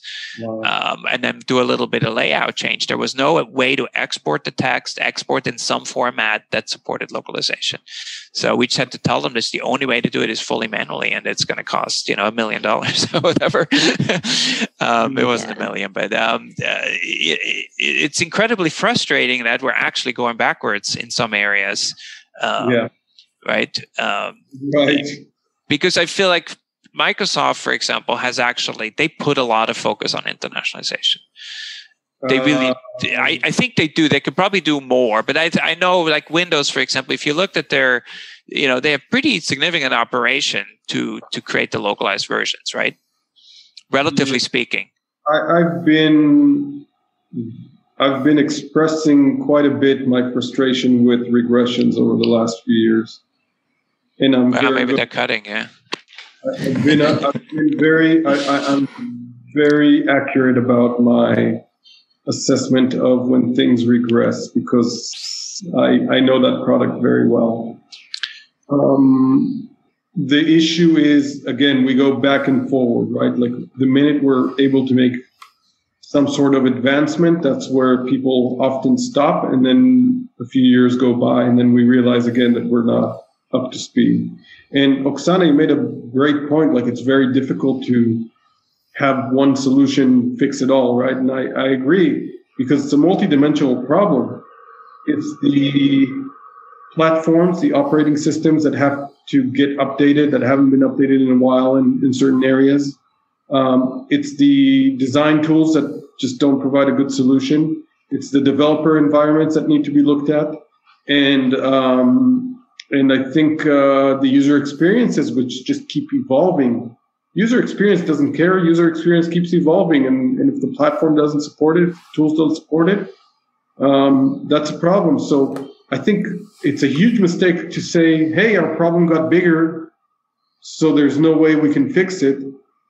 We need to start pushing on the solution side and not just mapping the side of the problem. Yeah, and I think a big part of this is connected to in some way to like standards and protocols, because we were saying like there are so many ways to do this and so many formats and blah blah blah. I am a big proponent on like doing everything in JSON. Just if you are sending data, if you are inputting data, if you're pasting something, make sure you can just do it in JSON, because I think that is something that will be around for a long time. And if you can, even if your framework is old or something like that, find a way where you can easily, where it's so flexible, especially if the strings are so flexible that you can just like grab them from a JSON. And I would like the whole translation industry, localization industry. I think we are very heavy on XML. I would like us to switch to that, because I feel like it would really help with, even with internationalization as well. Yeah, we definitely see it more and more, which is a good thing.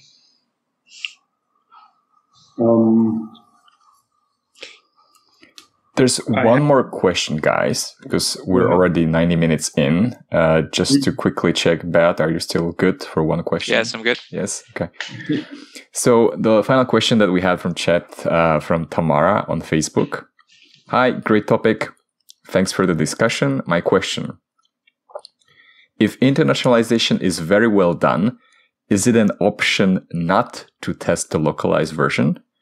How does internationalization affect software testing? Wow. Never, ever, ever send something out of the market without looking at it.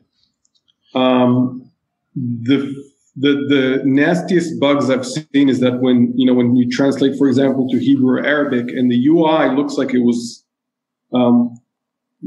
rearranged correctly from right to left, you quickly find out that like the input gestures or the ink is inputted in mirrored form. So like you press on the left side of the screen and you actually see the click on the left side. So the functionality is broken. I'd never ever send a product out to any market without looking at it. Yeah. On the other hand, I think the point is, it's actually a really good question, because I think you can save money if you internationalize well. That's the whole point. You still have to do some validation, but let's say you do validation and you really have a product that's, you're continuously localizing. You've been localizing for years and you've improved internationalization. You will be able to cut down your QA cycles over time because you'll find less bugs. Right? You'll have less bugs, so you have less iterations of QA, so you're going to save money. Yes, you never send anything out without at least some QA. Also, even in the best process, new issues are introduced. They add a new feature. One developer doesn't have all the information about proper internationalization. They introduce a new bug. So, as a project, as a product evolves, there will be new issues. So there's no perfection in internet. You have to be vigilant. You have to constantly check for internationalization up front. Hopefully you won't find it in QA. Hopefully you find it in pseudo localization testing or other places. But no, you're always going to do QA, but you could reduce it in a if you have a well-run machine, you could reduce and probably save quite a bit of money on localization QA if you do it well. Yeah, I agree that you're going to save a lot of time and money, but also like from the linguistic perspective, you still should do QA in the UI, because like sometimes the translation won't make sense and it's not anyone's fault. It's just the context wasn't there or something like that. And then that is good to catch and sort of send back for translation. For me, one of the things that I when I heard that statement, it doesn't sit well, because I say, then why don't you release English out without checking it and go ahead and work on Spanish or something? Like how would that make you feel? Like imagine if English was the source language for that particular application you're releasing, and you also translated it to 20 other languages. Why do you even bother checking English? Like if something's going to go wrong, it's probably with the other languages. English is going to be fine. And so the other thing every organization has to be cognizant about is, we touched on this last time, Andrej, was that unconscious cultural bias. Like, how do you make sure that you're treating bugs on the localized product the same as they were on the English build? So let's say you had on the main UI, you had some string clipping. You'd never send English out the door with that. But if it was like the French product, you say, hey, we're going to wait to see if the market has any feedback on it, right? Like, how do you make sure that you don't roll quality assurance into the customer's hand because you're trying to save money on localization, and then you're creating this unconscious cultural bias in your development process where the international user is receiving a product that has less quality built into it? Well, it's not just the language testing too. We haven't really talked about internationalization testing so much. I think that's a whole separate area of expertise. Somebody who can take a product and really run it through all the paces. We had some obscure bug in one product. I think it only came up once. I think he's muted. I think I hit a key. In Persian, there is a delimiter. That I think it's a delimiter. I don't remember the exact case, but there's some kind of delimiter that's unusual. It's like a slash or something, and it created, a failure in the product. But it's such an edge case because who had the system set to Persian? If we don't even translate into Persian, or whatever, we don't even look at that setting because we're doing, German, French, Italian, Spanish, Chinese, Japanese. So we're not even testing with those language settings. And so in some rare case, somebody just accidentally did it and stumbled across it. We don't do enough of that in my book. To just, test across all the different cultures and settings, even if it's not localized into that language. I think there's another area where probably a lot of bugs slip through and people run into it and end users run into it. We never caught it. So I think that could use more focus too. Yeah. Always test. To add to that language bias, it's not unrelated to the question, but it really triggered me because great. Yes, I have another follower. Yeah, something like internationalizing the world here. Yes, exactly. I was going to put translate like a meme, translate everything on my screen, but you couldn't see it. So anyway, so here's the story. Something like Airbnb, like big, huge websites like Airbnb, it's localized into Russian, but not into Ukrainian. But they made this development decision to show the Russian interface when the locale is Ukrainian. And I feel like it's a really bad political decision, because like they made it in 2018 after all of these conflicts happened. And to me, it's like, well, wait, you can't pay a translator to translate this into Ukrainian. Then I don't know, show it in English or something. Like, what is this assumption that, I am fluent in Russian, but what is this assumption that I want to see a website in Russian in my country? Like, what do you think? How do you think people are going to feel? And who made this decision, and how much money did it save you? And I feel like it's so kind of insensitive. But I'm sure like it wasn't anything malicious. It was just like, you know what, this market is small and it's not bringing us that much profit. It's different. Yeah. A lot of these companies have, and you actually brought a great point, being intentional about going to a market. We also talked about that the last podcast. Have a very clear vision of which markets you're going into and invest in them as if they were your best market, right? If you already decided to go into a market, do the best job you can in terms of internationalization and localization.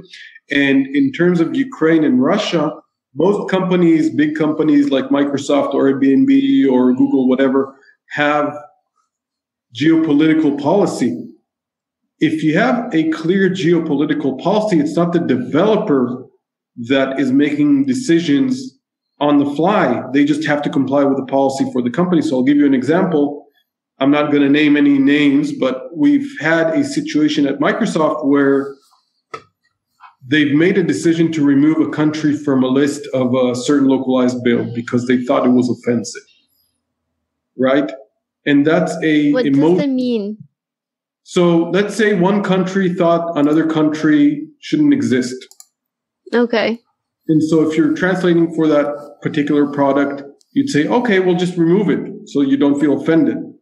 And then that goes into the exact reason why you have to have a geopolitical policy, because you have to have a very good reason to exclude somebody from your product. Yeah. Right? You have to have a very particular reason. It has to be very precise. You have to have a very strong policy. You have to be ready to be behind it. And so having a geopolitical policy that coexists with your internationalization effort and your localization effort is a huge piece. It has to be fully integrated. And this is something, as a localization engineer, if I run into that with a product, I'm not going to put that on the developer to decide. If the user's in Taiwan and there's no traditional Chinese version, are you going to fall back to simplified Chinese version or to the English version? Same with France. If somebody's in French Canada's user setting, are you falling back to French France, or are you falling back to English? Those are not decisions that the engineer should have to make. Those, like I said, there should be a policy statement as the company has to decide. The legal department probably has to decide too. They have to talk to their geos. If they have a geo representation, they need to talk to them, look at local laws and all these things. These are complex issues and really sensitive. Like you said, I mean, the Russia-Ukraine thing, is more current with having had conflict there recently, is even more sensitive. I don't know if the Canadian French is as sensitive. But because Canada is bilingual, so falling back to English might be more acceptable. But there's very sensitive stuff. Yeah, and I do believe Ukraine is bilingual, but then the fallback language should be Ukrainian. Right. But if you don't have the Ukraine, like it should be two locales, right? Like Ukrainian and Ukrainian Russian. But I feel like the most neutral decision you could make is just fall back to the source. Like, just show me it in English. Yeah, it's gonna other people except for me won't really understand it. But at least I'm not gonna get so mad that I don't want to use Airbnb anymore. I'm actually a big fan of user choice too. I mean, if you really want to make sure you don't offend the user, give him a choice. Why not pop up a message saying, unfortunately, our application is not available in Ukrainian. What would you like to pick as your preferred language? And then you get to choose from a list. I mean, that would be really nice too, because you can't offend somebody if you give them a choice, or you're less likely to offend them. If your choices are really bad, if the only choices are Spanish and Malay, then, you may have a problem. But I think sometimes we forget about that. Maybe it doesn't always have to be automated. Sometimes maybe you want to give the user a choice. I mean, a lot of applications, Facebook, you can go in your settings, you can change your language, right?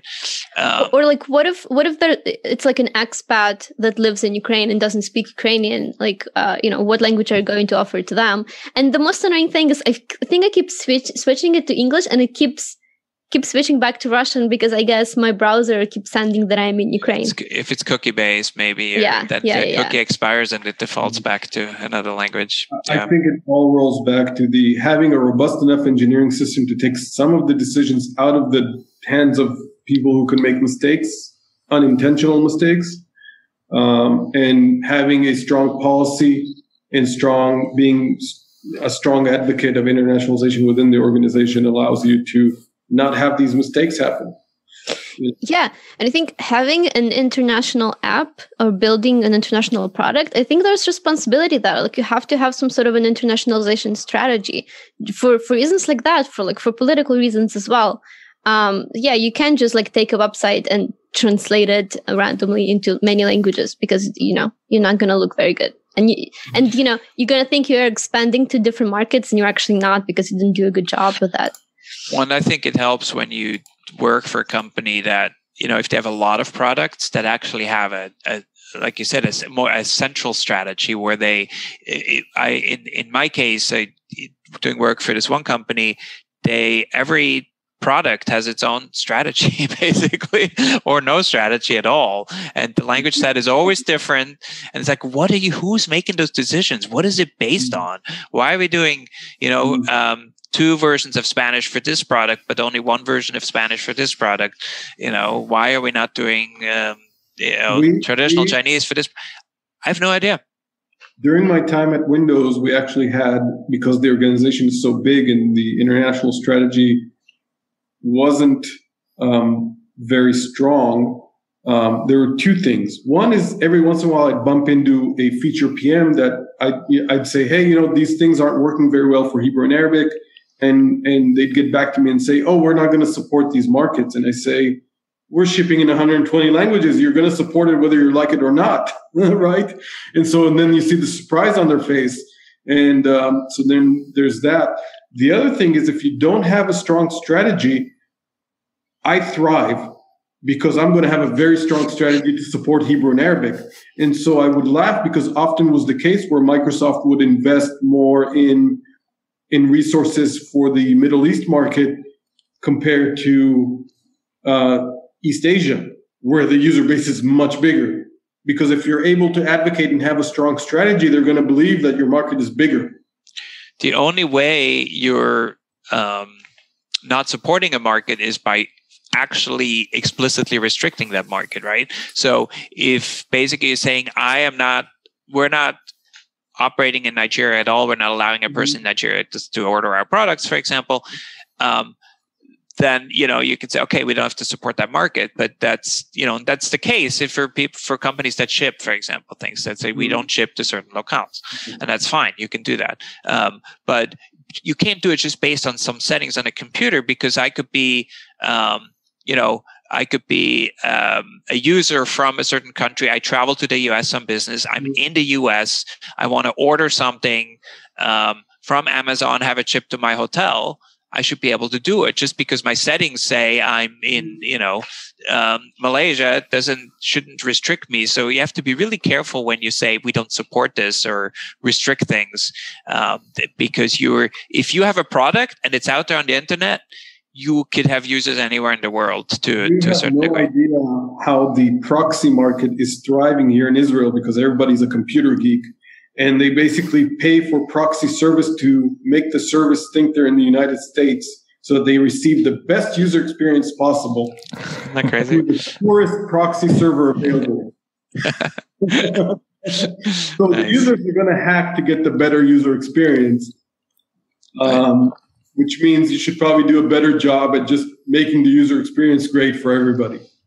Yeah, and by the way, just to add to that, all of my devices, like the UI language it's English. I switch everything to English immediately, just because I know that they paid more attention to English than Ukrainian, and I'm already fluent in English.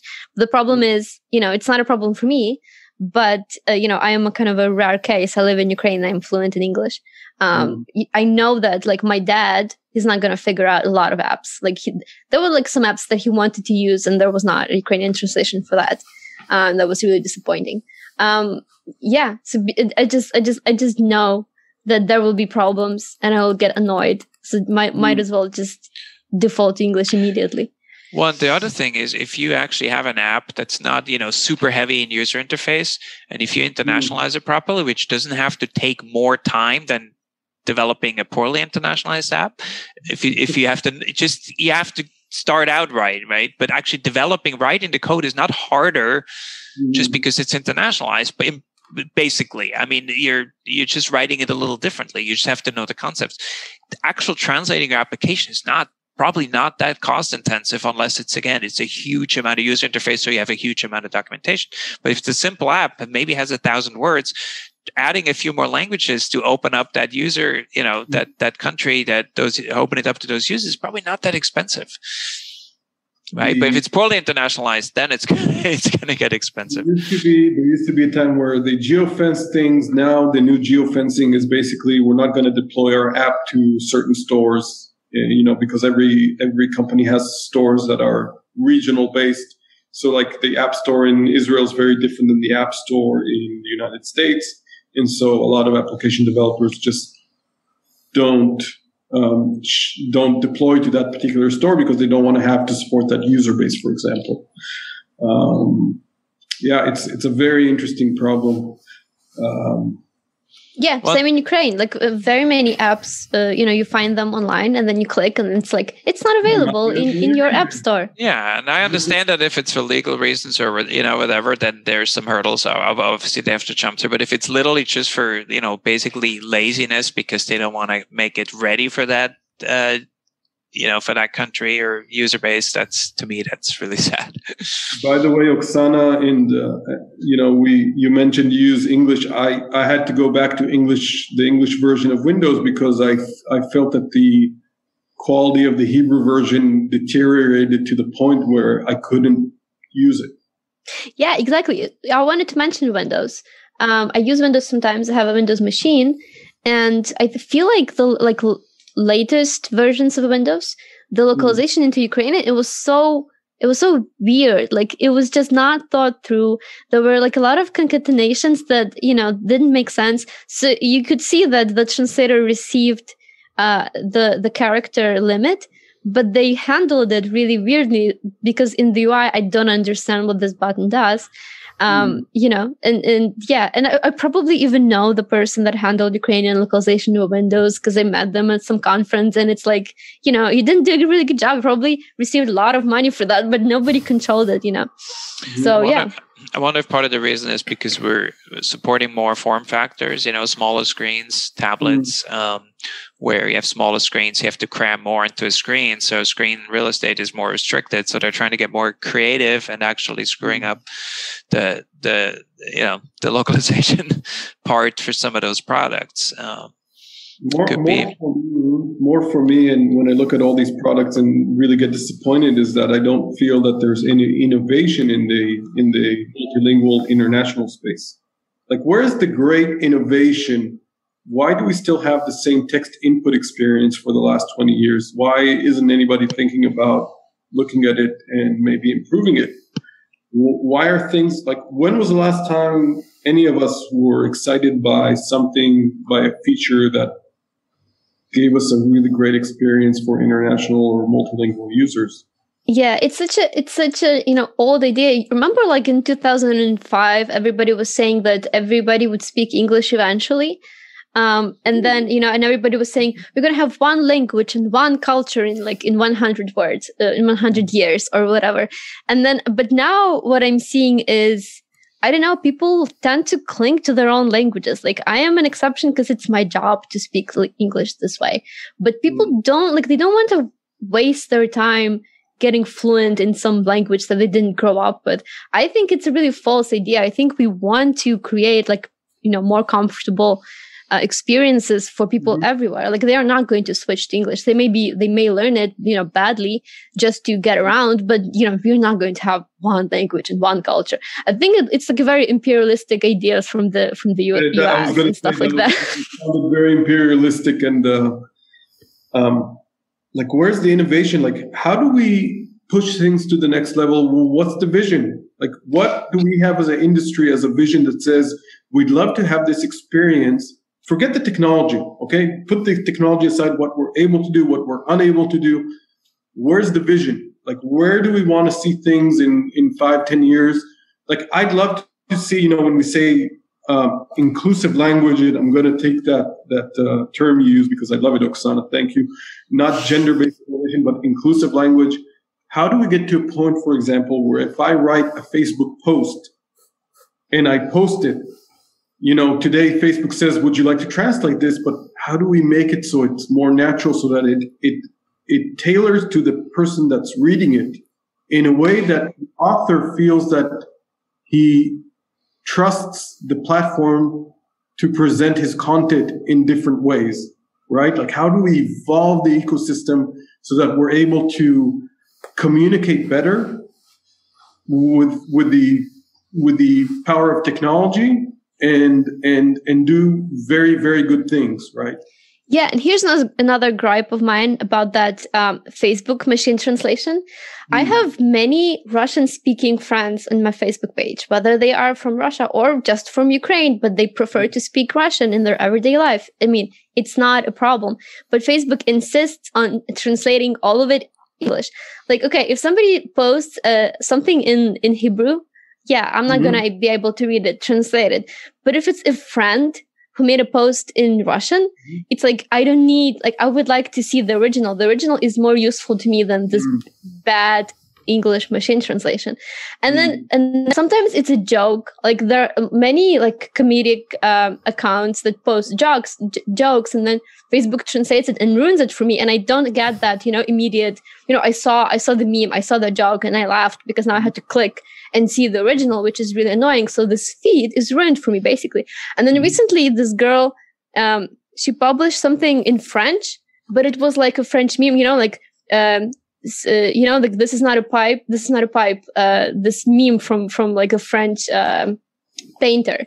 So she posted something similar, but it translated that French phrase into English, thereby ruining, the idea, the creativity. It just sucks all of the creativity from my Facebook page. And it's really annoying. And there's no way for me to tell, hey, Facebook, some countries are more nuanced. Like some people are more nuanced. I prefer to see some stuff in English. But if it's somebody from Ukraine posting in Russian, I want to see that in Russian, because my country is complicated and my life is complicated. It's right. Being smart enough, context sensitive to understand who's reading your content. Yeah, exactly. Who posted the content and what are some of the decisions that can come around. Yeah. And think, the person that made that code, that wrote that code that translates everything into English, they just assumed, this person uses English UI, so they want to see all of the posts in English. Yeah. It's that's not why I chose the UI. I chose the UI in English because the Ukrainian translation is bad. Well, and you mentioned about the innovation and language features and I'm actually worried about that. I'm worried about it because a lot of the large companies outsource more and more of the localization work. So actually the people who are knowledgeable about these things are more disconnected from the teams or the people who will make those decisions. We don't have as much leverage as if we work for a vendor. Even in our case, we actually work with customers for one large company, fairly integrated, where we work within their environment. We have accounts in their company. We work basically inside their company as contractors. And So we do have a little bit of an advantage, but it's still, we're still not working for the same company. So it's actually very, very difficult to influence people. And I think it's going to become more difficult. I think a company will have to consciously decide that that's something we want to do. And it has to be part of their culture. And I just see that actually kind of fading away, sadly. Yeah. I believe, I think it is fading away. I think it's kind of in the user's hands. I believe in sort of like a decentralized experience where anybody can translate anything they see, and control what they see. And it's a complicated idea and it's very hard. It's not really in the user's hand either, because that, again, it goes back to unconscious cultural bias. Yeah. Because it is exactly that. It's unconscious cultural bias. The minute you take internationalization, quality, and innovation and say, oh, if the user complains about it, we'll fix it, then that's unconscious cultural bias, right? And so it's not in the user's hand. It's as an industry, we're in a big problem, because just like you said, as a vendor, what are you going to prioritize, your job or your feedback? It's actually one of what you just said about, the feedback. Right? Like, are you going to provide feedback to the point where they're going to say, oh, he's just a vendor. Let's get another vendor. One, the user feedback it's such a red herring when people say, well, if our product was bad, we would hear about it from users. Mm-hmm. How often when you work with a product that's you don't think is great, from a user experience to localization, whatever it is, do you really go back to the company and send them a complaint email? Most people don't. People just abandon the product. I mean, there's so much feedback you're not getting if your application's not good. You're probably going to get some. I mean, if it doesn't work, like if Zoom, all of a sudden their meetings don't connect anymore, of course they would hear about it pretty quickly, right? But that's not the things I'm worried about. I'm worried about the user experience, the more subtle things that just make a product not as appealing, and then you abandon it. You don't get that feedback from users. If you think you're going to get that feedback from users and then you can make a change, that's just not reality. So you have to make sure that your product is usable for all the target audience in all the countries and all the languages. You have to. That's why you do testing. Sometimes you might do some end user testing, right? Especially with new products, do some end user testing, get some feedback. Testing is and that's another thing where when people say testing should catch this. Testing is an afterthought. Testing is the end of the chain, the food chain. And so being able to design and research your users properly makes more sense, because that goes back to the core internationalization development. If your designer is able to convey to the developer what the experience should be for international markets, then he's going to save a lot of time and a lot of money.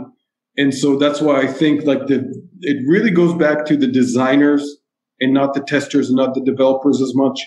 It goes back to the designers so that they're able to convey a very cohesive vision of which markets we're going into and what are the different design changes we have to do in order to accommodate for these markets, and not necessarily throw it at the developer or the testing team because that's too late. When testers don't use the product in all the different ways that the end users use them, end users are very creative and everybody's using a product differently. For example, I use Quicken for managing my finances. I don't use any of the budgeting functions. I don't care if they don't work because I don't use them. I don't budget, right? But so every user is different. And I think that testing doesn't cover a lot of those scenarios. That's why sometimes, maybe you do a promotion where you say, hey, if you want to give some user feedback, we're going to give you, a gift certificate or something. You could sign up. That's where we're dying. That's where somebody like me sits there and goes, I've had people from Microsoft approach me and say, hey, we're having a raffle. If you submit some bugs, we'll give you $100 Amazon gift card. And I said, no, I'm not even going to bother. And you know why? Because you really need a subject matter expert to come in and tell you what's broken. You don't need users to come in and tell you what's broken. That's not the way things are built and designed. And to prove the point, I actually documented about 110 bugs with the Hebrew version of Windows, published it on LinkedIn, sent it to the folks at Microsoft, to the exact folks that were supposed to fix these bugs, waited 3 or 4 iterations for them to fix anything, and guess what? Nothing got fixed. Well, I'm not saying it's going to replace the SME, feedback. Of course, it's one more thing. I mean, find a way to get some user feedback, because people are not going to spontaneously give you user feedback. That's the point I'm trying to make. It's not replacing any other. You have to do all of it. You have to do internationalization testing, localization testing, usability testing, SME testing, whatever you want to call it. You have to do all of that. Plus, in addition, maybe if you can solicit some user feedback, that would be useful on top of it. So that was my point. That was exactly that. And I think when you look at some of the feedback programs that are available today, some of the smaller markets are going to suffer because their feedback is drowned in other feedback. And that's a problem. Like, nobody's been able to scale their feedback program. None of the big tech companies are not able to scale their big feedback programs to some of the larger markets. Even forget about the smallest markets, right? Yeah. Like, do we have a French version of the Windows Insiders program, or does Facebook have a feedback program that actually speaks French, talks to French customers, solicits French feedback, everything in French? Probably not. Yeah, don't do it if you're not going to do anything with it, right? No. Hey, we're over 2 hours and haven't had breakfast yet. Yes, I didn't brush my teeth. Yeah, that's a good that's a good reminder. Yes, let's start wrapping things up. Actually, let's wrap things up, because I think I wanted to start wrapping things up half an hour ago. But I let you guys discuss because you guys have so much experience to share. We have a comment from Julia from Shopify. I think I maybe said Spotify before, but let me correct that. She's from Shopify. Thanks for such an interesting and long conversation. Need to go, but loved it. So I guess It's time for us to go as well. Do you guys have any final comments, shout outs? How was your experience? This is a lot of fun, but all I can say to people out there working in localization industry, bring up internationalization issues, push for it, evangelize, educate people on it. Don't stop doing that, because we're going to lose something if we don't do that. Have a person or some people allocated to do that kind of work. Make sure all your engineers and QA people and have some experience there too, so they all can talk about it intelligently and help customers. And then, the more people know about that stuff, the more change we can bring to localization. And, you have to learn to show the customer what they get out of it. There has to be a benefit for them. So you have to be able to show that benefit, but keep doing that. Mm-hmm. I think keep dreaming big. Don't let this situation kind of drag you down. We have a lot to offer. There's plenty of great, talented people in the industry. We have to be cognizant about identifying the bottlenecks and not necessarily living by them, and changing and moving forward. And I think everything comes and goes, right? And if we're feeling that the certain elements are in a regression right now, there's going to come a time where they get their attention again. And so we should be ready. Say, going international is a responsibility, and you have that responsibility before, the translators, but also your target market. So, take it to heart. Like, don't, you can, you don't have to spend a ton of money to do it right. You just have to care. Yeah, I think that would be my final message. Thank you very much, guys. Thanks, Oksana. Thank you, Beat. Thank you, Gilad, for the 2-hour-long conversation about internationalization.